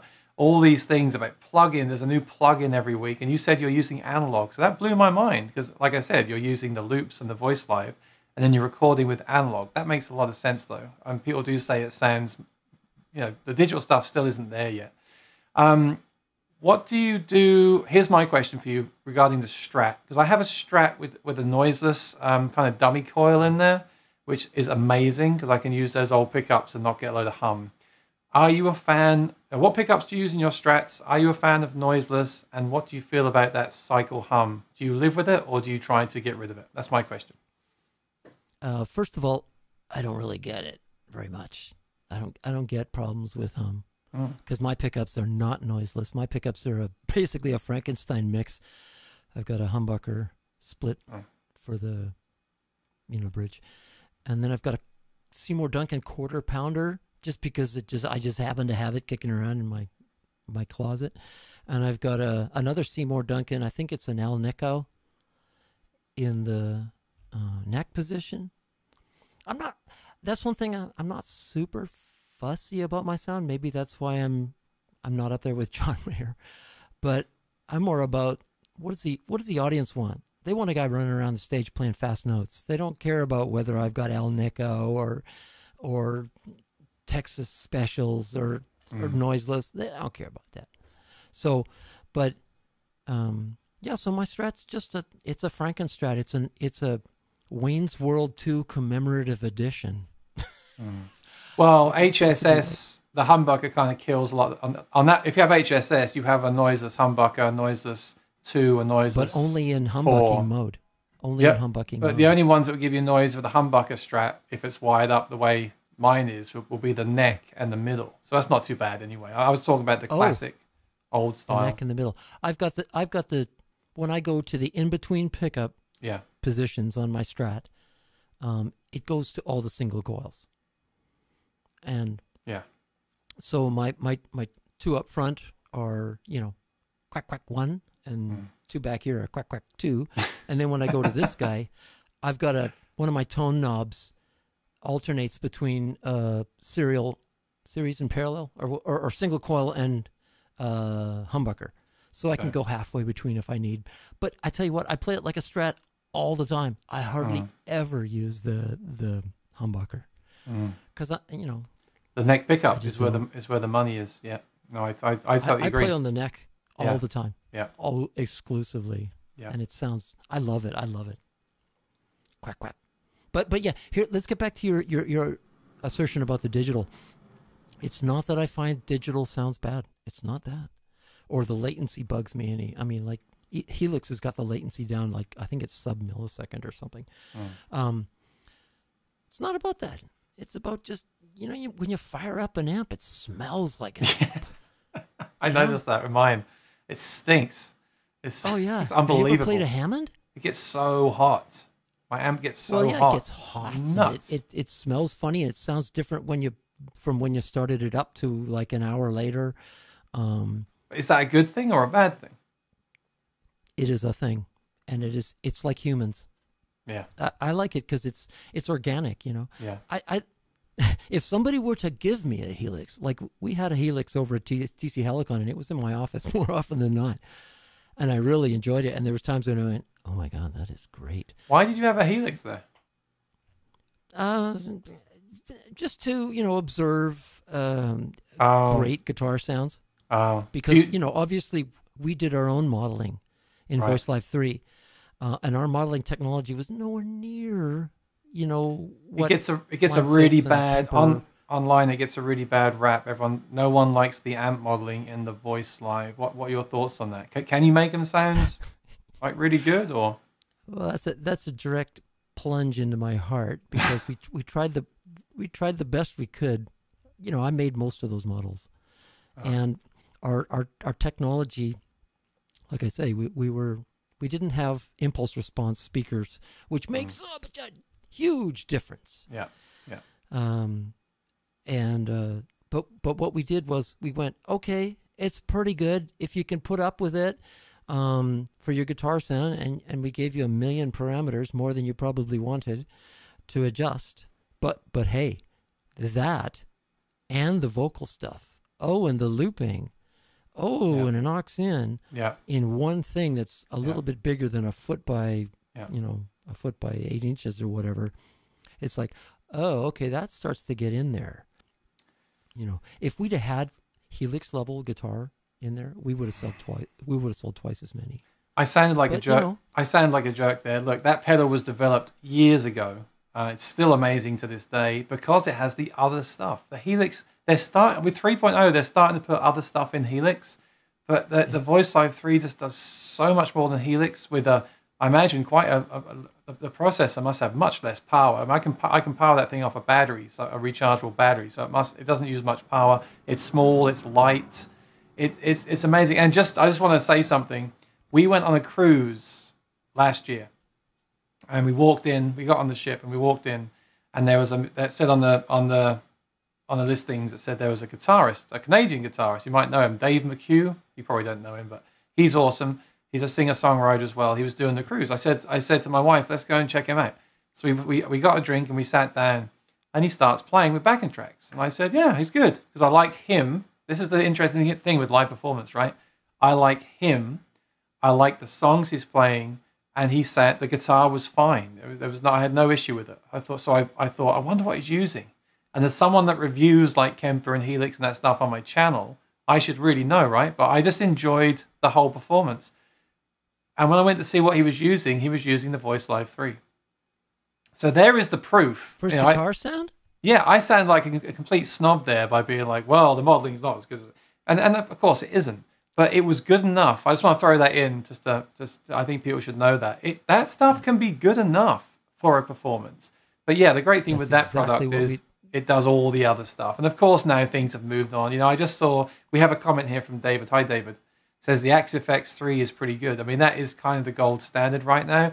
They just made an announcement. Fractal, that made the Axe-FX 3, just made an announcement. They've got new modeling coming, and the first thing I think is, well, you are kind of the top level anyway, and you're always saying how great your modeling is. And now you're releasing a statement saying you've updated all your models. They sound even more real.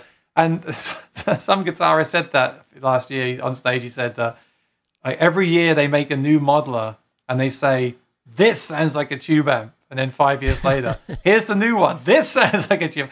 It's like it never will be like a real thing, will it? But it is very impressive now. As long as your guitar is coming out of a woofer and a tweeter, it's going to sound a little funny.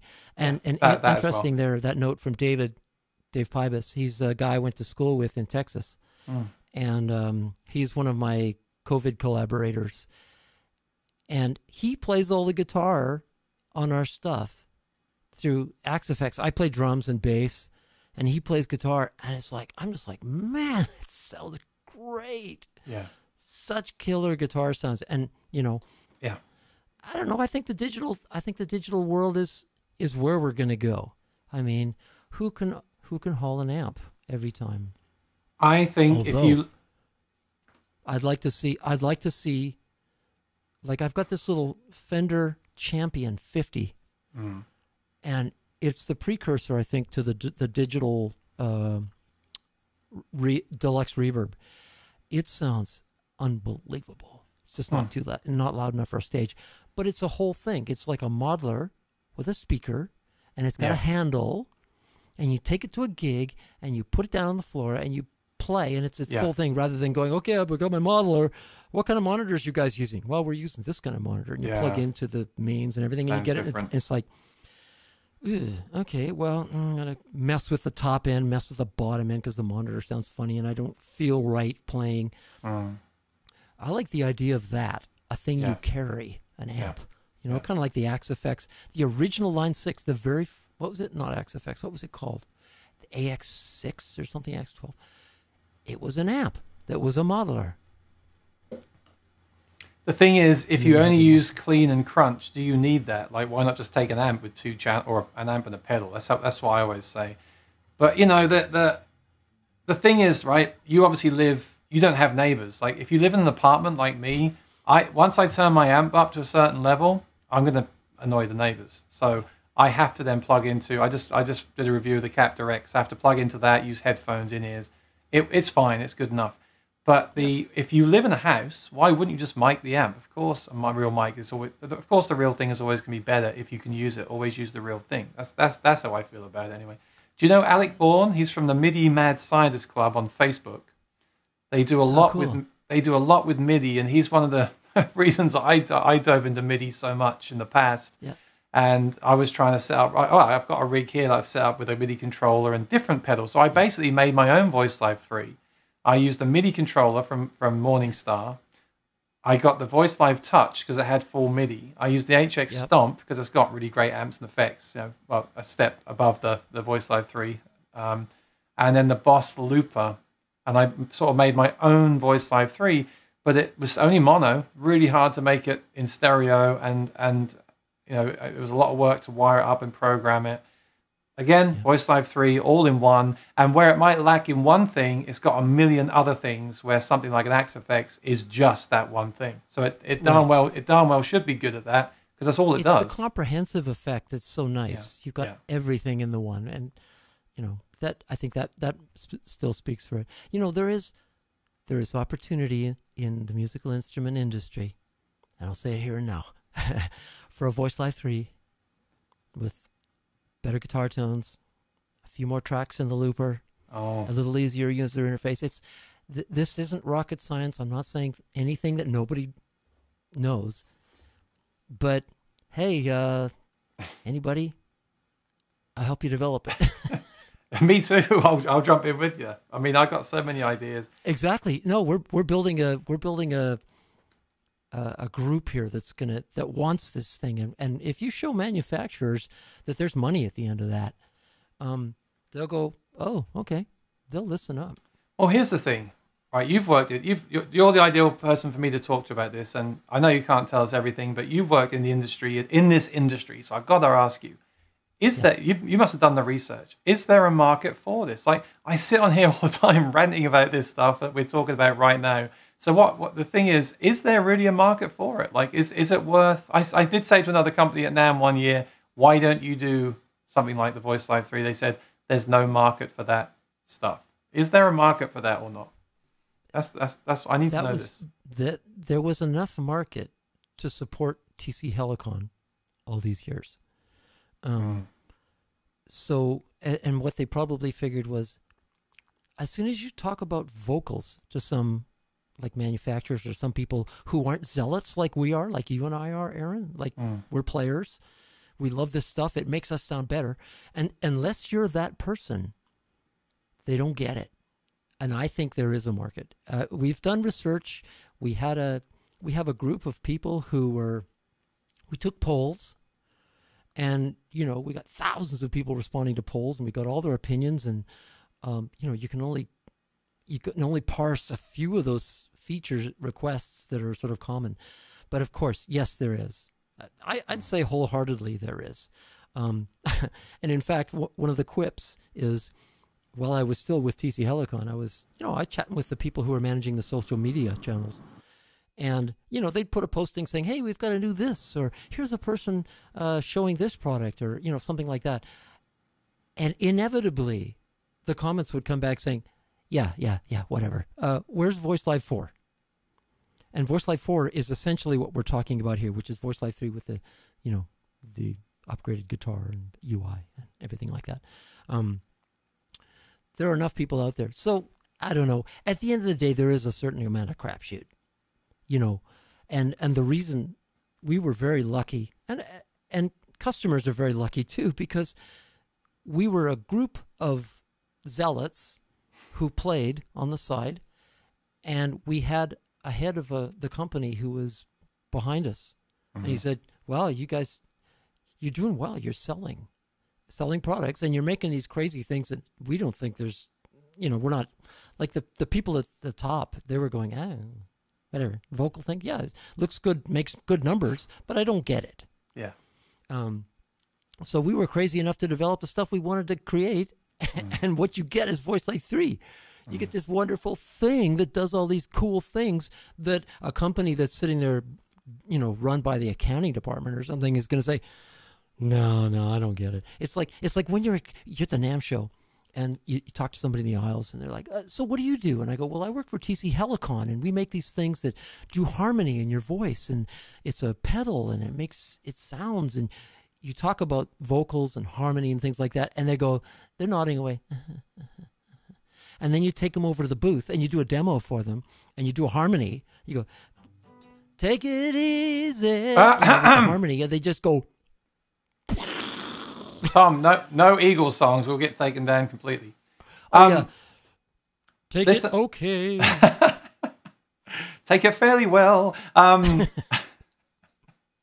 No, actually, in all seriousness, Rick Beardo, who's amazing, has like 2 million subscribers, does amazing content. He just got a strike. If he gets 3 of those strikes, they take his channel down.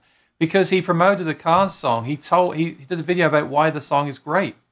And he's had a strike. If he gets 3 of those strikes, they take his whole channel away. All his work gone. The music industry is in a really weird place with that copyright stuff right now. I don't get it. That's another topic. But Michael the bigger Folsom, companies have too much power, and they're it's just weird. They're too dark about it. There's nothing you can do about it. If like eBay, they said, "Oh no, you're stricken. You can't be here." And I'm like, yeah. What did I do? And they said, "We're not telling. You can't have an account." Yeah. And I'm going, "Well, I'm just going to go and change my email address." And they go, we'll follow that too. I'm like, wow, I'm a criminal, and I didn't even know what I did. You feel like, right? You feel like you've done something terrible. The fact is that video he made for the Cars, he wasn't saying this is a bad song. He was saying this is a great song. This is why it's a great song. And he doesn't mind all the money going to their label. They would have made thousands of dollars from that video, and they repay him by saying, we're striking your account and you might lose your... Anyway, that's another topic. But let's not go down that pipe. Michael Folsom is here. Hello, Michael. Thanks for joining us. Good to see you, my friend. But yeah, I mean, I could talk about this performance stuff for hours. But Tom, in all your time performing, what do you think is the most important thing to a successful solo acoustic performance? Being cognizant of what your audience wants to hear at that moment. It's more about that. Gear-wise, gear doesn't make all that much difference. It's more about the songs, the repertoire, whether you're singing, you're believable in what you're singing, and you're kind of in tune. That helps. But that's what I find and that's what I've learned of late, because I've had a steady gig at places around here just doing my solo, and I'm agonizing over the details and making sure it sounds fantastic, and I know it does out front, my bow stick and everything. But on some nights, man, I am not connecting. And it's like soul crushing. It's like, people, I can't play any better. I can't sing any better. But if I play that one cheesy song that I feel that, it's kind of cheesy, it's a throwaway, I play it and they love it. Yeah. And I'm going, yeah, but this John Mayer tune I'm doing, doesn't it sound better and fuller and more interesting? Nah. They turn to their glass of wine. But I think it's more about that. It's more about the organic stuff. You don't have to sound full. If you have a believable persona and you're just there with an acoustic guitar and you're not sounding spiky, like if your PA's not honky at 2K or 3K or something like that, then you'll do fine. You can do better than a guy like me or you who've agonized over our gear. We got everything. Oh, we got SysX programmed. We're we're dialed, baby. But if they don't like the look of you, or they don't feel that you're something or something, then you just self or not. Hang on, I got to plug my laptop in because it's starting to. I unplugged it because the battery runs. Plug in before we lose you. No, I get it. I always say, the tone for me is for me. I know the audience doesn't care, and I've done a lot of research on that. I did one the other week. I was playing my Martin, which has a Fishman piezo, and someone said, "Can we hear that?" And I turned off the impulse response, and it's just that basic under saddle sound. No one had a problem with it. They said, "Yeah, sounds great." I'm like, "Okay." Guitar. It doesn't inspire me. But for me, all this tone stuff is for me. I could have saved a lot of money. I could have just bought a Takamine and a Play Acoustic and a Bose stick and never bought anything else in my whole life and just done gigs with that and never cared. I went on that rabbit hole, that adventure of the gear thing. That's why I tried to turn it into a channel to get something back from that and to talk about it in a way I can document it. But I do know that stuff doesn't really matter. What matters is the song, the performance, all that other stuff is so much more important. But I personally find, like when I used the mic the other week, I felt so sucked into the performance from that sound. It just really, Right. and I get it from a real amp as well. I just The feel gear like, helps you get involved. yes, So you put that energy out into the audience and they go, wow, he's digging it. And it also makes you want to gig there again next week. yeah, There was one thing here. I saw a note. Remembering the lyrics. Yeah. yeah. I'm a bit of a cheeseball. I've got my, here, I don't know if you can see that. I've got a little song. holder that holds my phone. Me too. And I try to not make it super obvious. Yeah. But and I do work really hard on remembering my lyric. There you go. Oh, you got an iPhone 12 too. Nice. I try to memorize my lyrics as much as I can. I want to look forward at my audience. I even hate looking down and, pushing foot switches and stuff, which I have to do from time to time. But lyrics are pretty important. That's a good one, especially if you're singing The Gambler or something and you get the lines mixed up, And yes, I do The Gambler. I love that song. I know you were about to burst into that song and you thought, I'm not going to do it because Aaron will tell me off. Yeah. I could feel That it. is so pathetic. That is so wrong. No, I get it. I started using OnSong myself, and I started having the phone like this, and someone told me, so I moved it down like this. And Yup. when I started playing, I just had a guitar and a PA, and I memorized my lyrics. And now I'll use apps and things. And I don't know. It's cool. I noticed today you The didn't audience use any, is no wiser. but you didn't use any harmonies today from the pedal. Are you anti harmonies from the pedal? Or? I felt bad enough just using pre-recorded loops. Oh, okay. I didn't. I saw that John Mayer thing at NAMM, and I Right. went, "Wow, you Yeah. really can captivate Right. with just you." Right. So I decided I didn't want to do the harmonies. Right. Any other time I'd use them, but no, I wanted it to be just me, and maybe it didn't sound as full. I don't know. Are we boring people? Should we get on with it? No, we've got more viewers than we had at the start. I struggle with this. I'm like, now I'm streaming. Should I just use a mic and just play acoustic and just sing, or should I keep using my Voice Live 3 and using the loops? And I keep going back and forth. I don't know, but like you said, once you go on the stage again, then or maybe the thing is to do Wednesday fully acoustic and then Sunday or Saturday night use the tracks. Maybe mix it up like that. Do both. I don't know. No, I'd say mix it up per night. Like that's another thing I was going to say about performing. Contrast is what gets your audience paying attention to you. Right. So if you're doing harmonies and loops all night, yeah, you're the guy that's using harmonies and loops all night, and it's a monotone. But if in one song it's just you with an acoustic guitar, like I play Your Song by Elton John, I play it way high, capo up. It's a little bit, I don't want to sing it. Cut off. But then right after that, I do one of my production numbers, which has solos and bips and boops and drum idea and drums, and it sounds like a freaking band with harmonies. Like I do Walking in Memphis, the whole bit at the end. Walking in Memphis. I do that whole thing with harmonies that are looped, and then I do ad-libs over top of that, and it's like this production number. And then you do something stripped down after that. And then your audience sort of goes, wow, they're riding the peaks and dips, which gets them to enjoy. Yeah. And also, here's another one. This is kind of funny. When you're playing, and you're not sure you're connecting, right?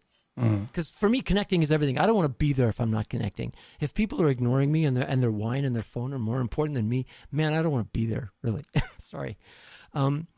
But You sound like someone I know.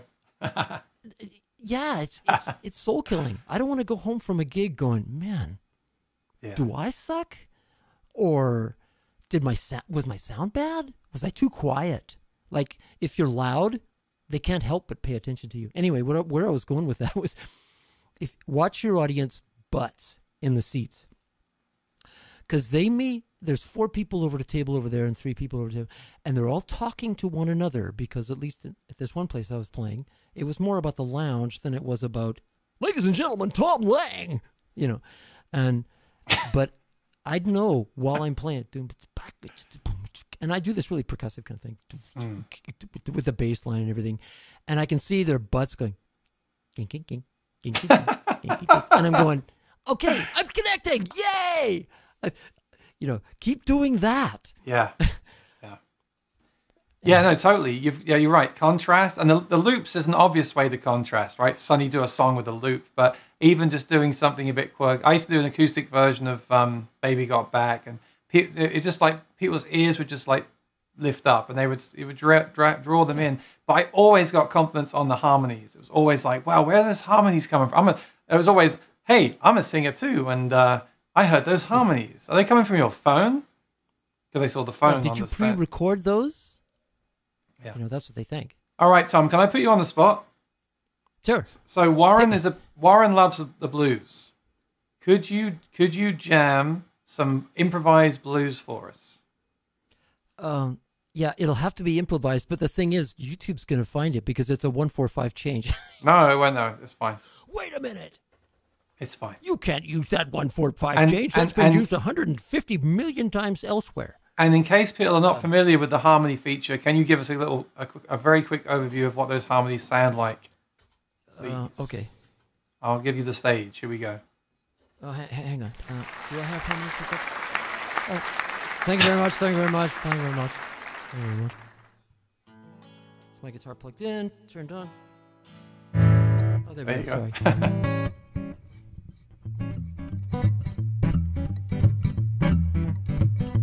This one's for Warren.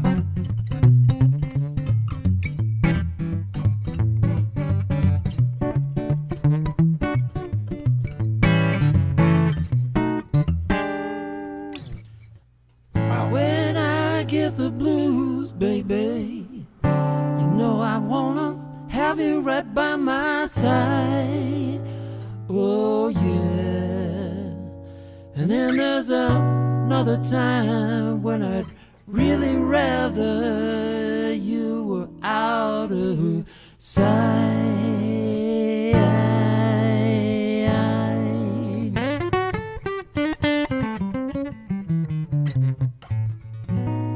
Sorry, that was a jazz chord at the end. That's not blues. But Holy cow, that was awesome.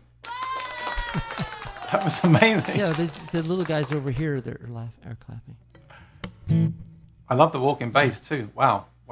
Amazing. But I do that whole thing with like I do you know how you were talking about earlier about the way you prepare the riff while you're playing it. Like, so I do like here. Let me go to another loop here. Sure. Okay. Go to loop. Oh yeah, don't do that. No, stop! Don't do the metronome. That's the worst thing when you leave the harmonies on and you say, "Thank you very much, thank you." The third above as well. Thank you very much, everybody. Oh yeah, I'm pathetic. Yeah. That's the worst ever. And it never goes away, and you will never get it perfect all night. Just for you people who feel bad about, oh gosh, I did it again last night. I've been playing with harmonies for like 100 years, and I still do it. Okay, so I like, let's clear that whole thing. Metronome is off. Yeah, so like,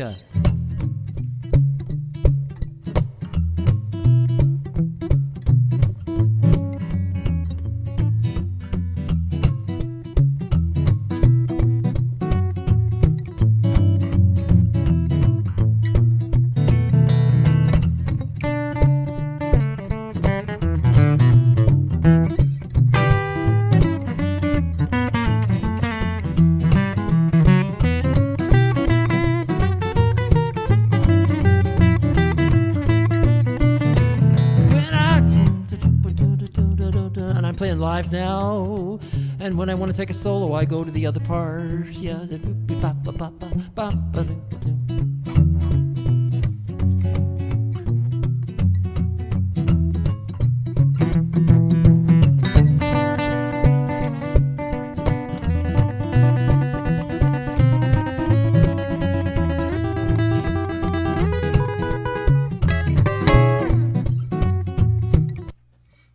awesome. Anyway, Really you awesome. get the idea. Very slick.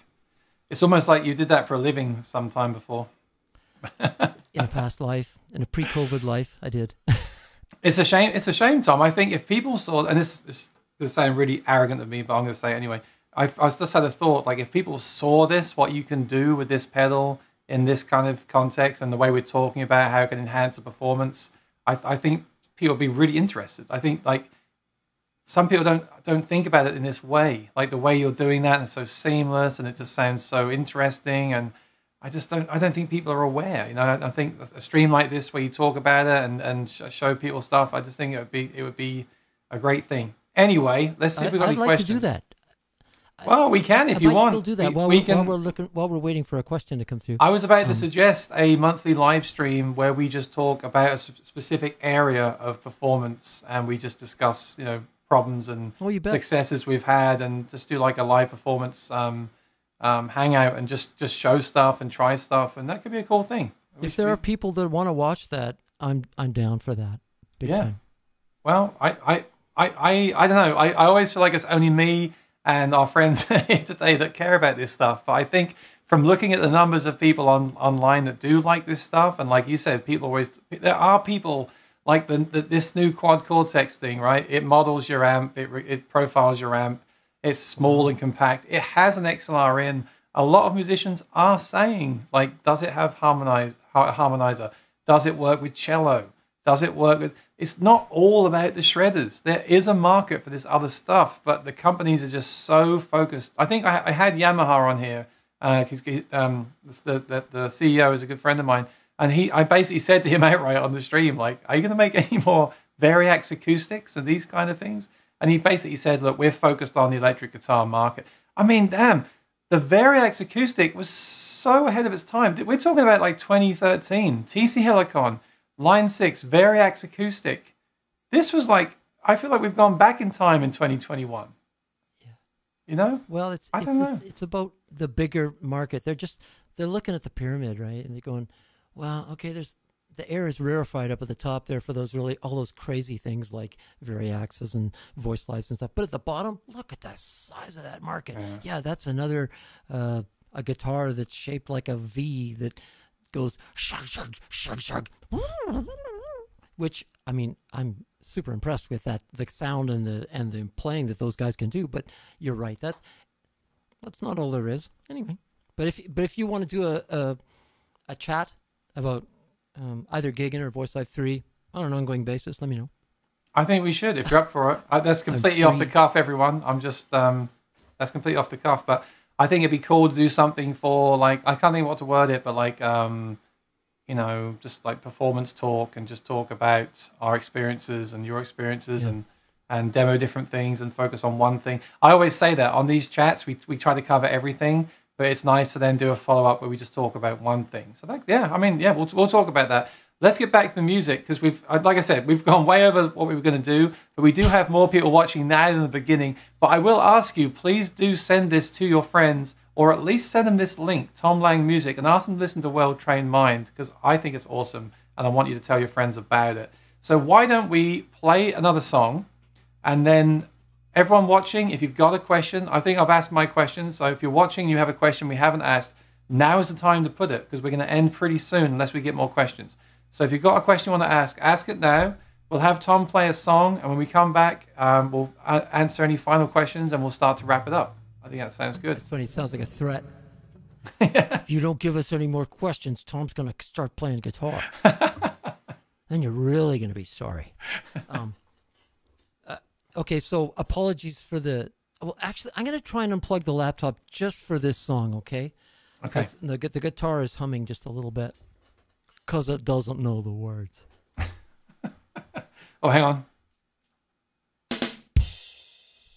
Whenever I have a USB thing plugged into the computer, there's always a ground hum.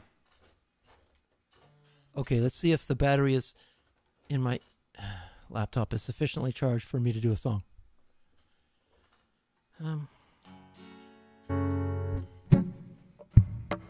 Yeah, okay.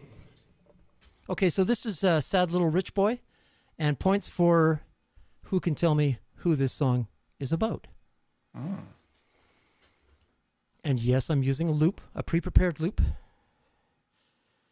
And Oh, look, hang on. I've got to stop you right there. Hang on. Check it out. We finally got the question. What? Oh, no. Sorry, Fled. Not sure if it was asked before. I'm the guy who asked for the. No, sorry, Fled. We Aaron, were right? Was I right? We were laughing yesterday in the stream in our pre-production, like, we're going to get this question the whole way through, and we've not had it yet. But we were expecting it, and I want to know the same thing. But unfortunately, I don't think Tom can. I want to know the same thing. Tom wants to know as well. So Tom is, as he said earlier, is not working for TC anymore. But yeah, if I find out anything on the channel, I will let you know. So do make sure you subscribe and ring the bell so you're notified if I do have any news for you in the future. There you go. All right. Sorry, Tom. Look at that. Nice way to get a plug in there. I didn't even ask you. I didn't even ask you what that guitar smells like, because I also have a product here, the Sandhole Sniffer mug. Because the Martin, really? The Martin. Hang on. I'll put that on my promo. It smells like spruce. The Martin guitars have a wonderful smell. I'm not sure the Taylor's smell is good, but they do sound darn good plugged in. If you want to smell something wonderful, that go fire up my Hammond. Like, you know how to fire up a Hammond, right? It's like two switches, and it's not just turning it on. It's like you're starting it up, and then you let it run, and all the oil runs, and then the Leslie turns on, and the Leslie's, my Leslie's from like early 70s.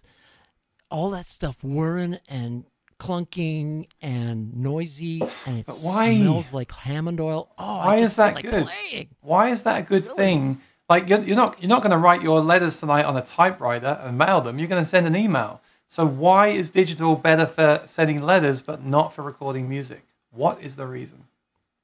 Oh, digital is by far the best way to record music. Sorry, it's maybe not be the best way to transduce the sound of a guitar into an amp. Oh, you do record digitally? No, because God, yes. Oh, you did? I couldn't live without it. It's a revelation. Sorry. For editing. But your amps are analog, but you edit in digital. Okay, so you combine the two, which I think is a great way to do it. Full disclosure, I am a wicked editor. You're not recording to tape machines over there in Canada. No. Okay. No, those days are gone, baby. I'm disappointed. They're done. All right. So, Sad Little Rich Boy, take it away.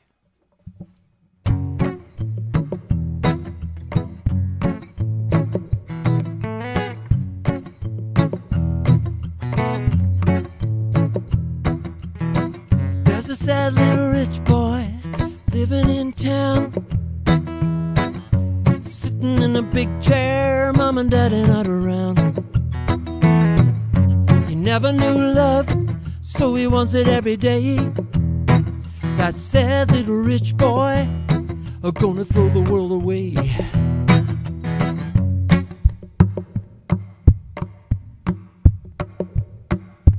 Don't you cry, my little one, my daddy's gonna make it right. He'll teach you how to fight and change worlds overnight. People gotta work together, changing them hearts and minds. Focusing sunlight on the darkness down inside of the sad little rich boy. Sad little rich boy. See him sitting in a sandbox, playing all alone, building castles to himself, but they never make a home. That sad little rich boy, so misunderstood, broken little man toy, and is up to no good.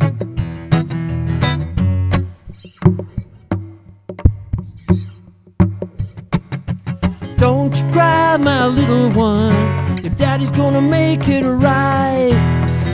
He'll teach you how to fight and change worlds overnight. People gotta work together, changing them hearts and minds. Focus thin sunlight on the darkness down inside. Sad little rich boy. Sad little rich boy.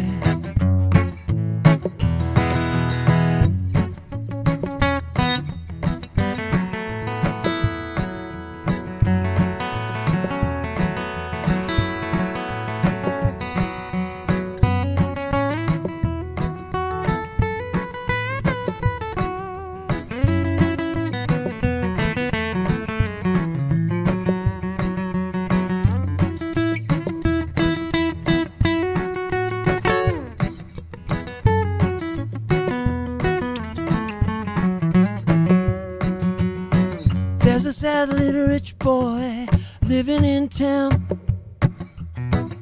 sitting in a big chair, mom and daddy not around. He never knew love, so he wants it every day. That sad little rich boy gonna throw the world away, away, away. People gotta work together, fight that sad little rich boy. People gotta work together, changing them hearts and minds. People, let's work together, fight that sad little rich boy. People gotta work together, changing them hearts and minds.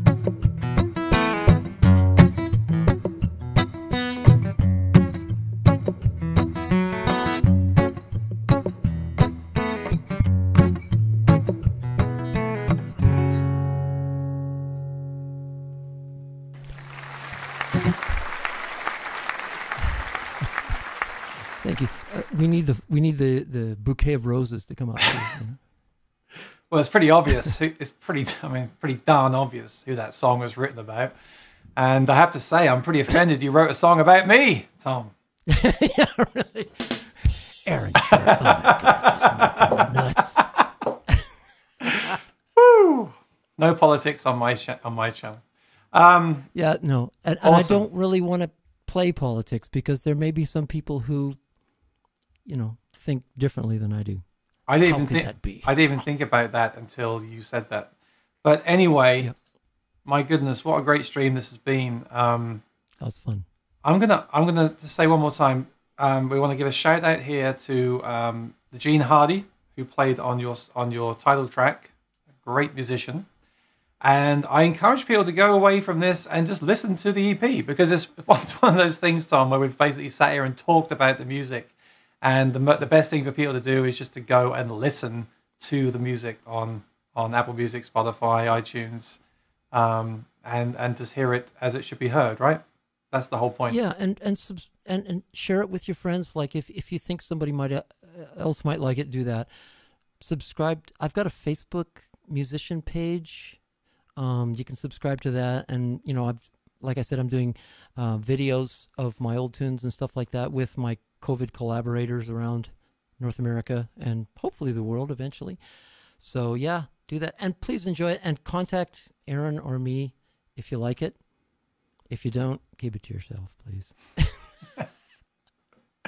That's what I say on here. Give me a thumbs up on this video if you like the video, and give me a thumbs up on this video if you didn't like the video. Yeah, that's right. There you go. Well, this has been a heck of a lot of fun, and thank you, Aaron, for thank you. allowing us to do this. Thank you to the fans that have joined up and all that kind of stuff. I hope everybody's staying safe and nobody's lost their mind yet with the whole COVID thing. And you know, get out and go for a run, ride your bike. Yeah, you know, things are getting dog. better. That's a great title for your next song. Things are getting better. No, look, Tom, this has been awesome. Honestly, I love the music. I'm going to play it again tonight. I'm a big fan. I also love what you did off the cuff today with the blues thing and that was really cool, really inspiring, really awesome. Let's talk about doing something else. I really wanted to get in some of the Facebook groups. We couldn't stream there today, but maybe we can in the future. And if you're interested in us doing something like that, please let us know in the comments below. And the best way that you can help us is to tell your friends. So if you tell your friends about Tom's EP and ask them, post it on your social media. And same with me, if you post a link to my channel on your social media and ask your friends to check out my Sunday performances, that's a really big help for all of us. We just, obviously getting the exposure out there is the biggest thing. So if you can share this video, we'd really appreciate it. And yes, Tom, it's been I've really enjoyed it. I hope the viewers got something out of it as well. Again, I encourage them to listen to the EP, and I'd love to do something with you in the future, because you're a wealth of information and a very talented performer. So let's do something again soon. Thank you very much, Aaron. Thanks, everybody. Stay safe. Have fun. We'll talk to you again soon. Yep. Thanks for watching. Please subscribe, ring the bell, and I'll see you in the next video. Thank you, Tom. I'll talk to you soon. Bye-bye.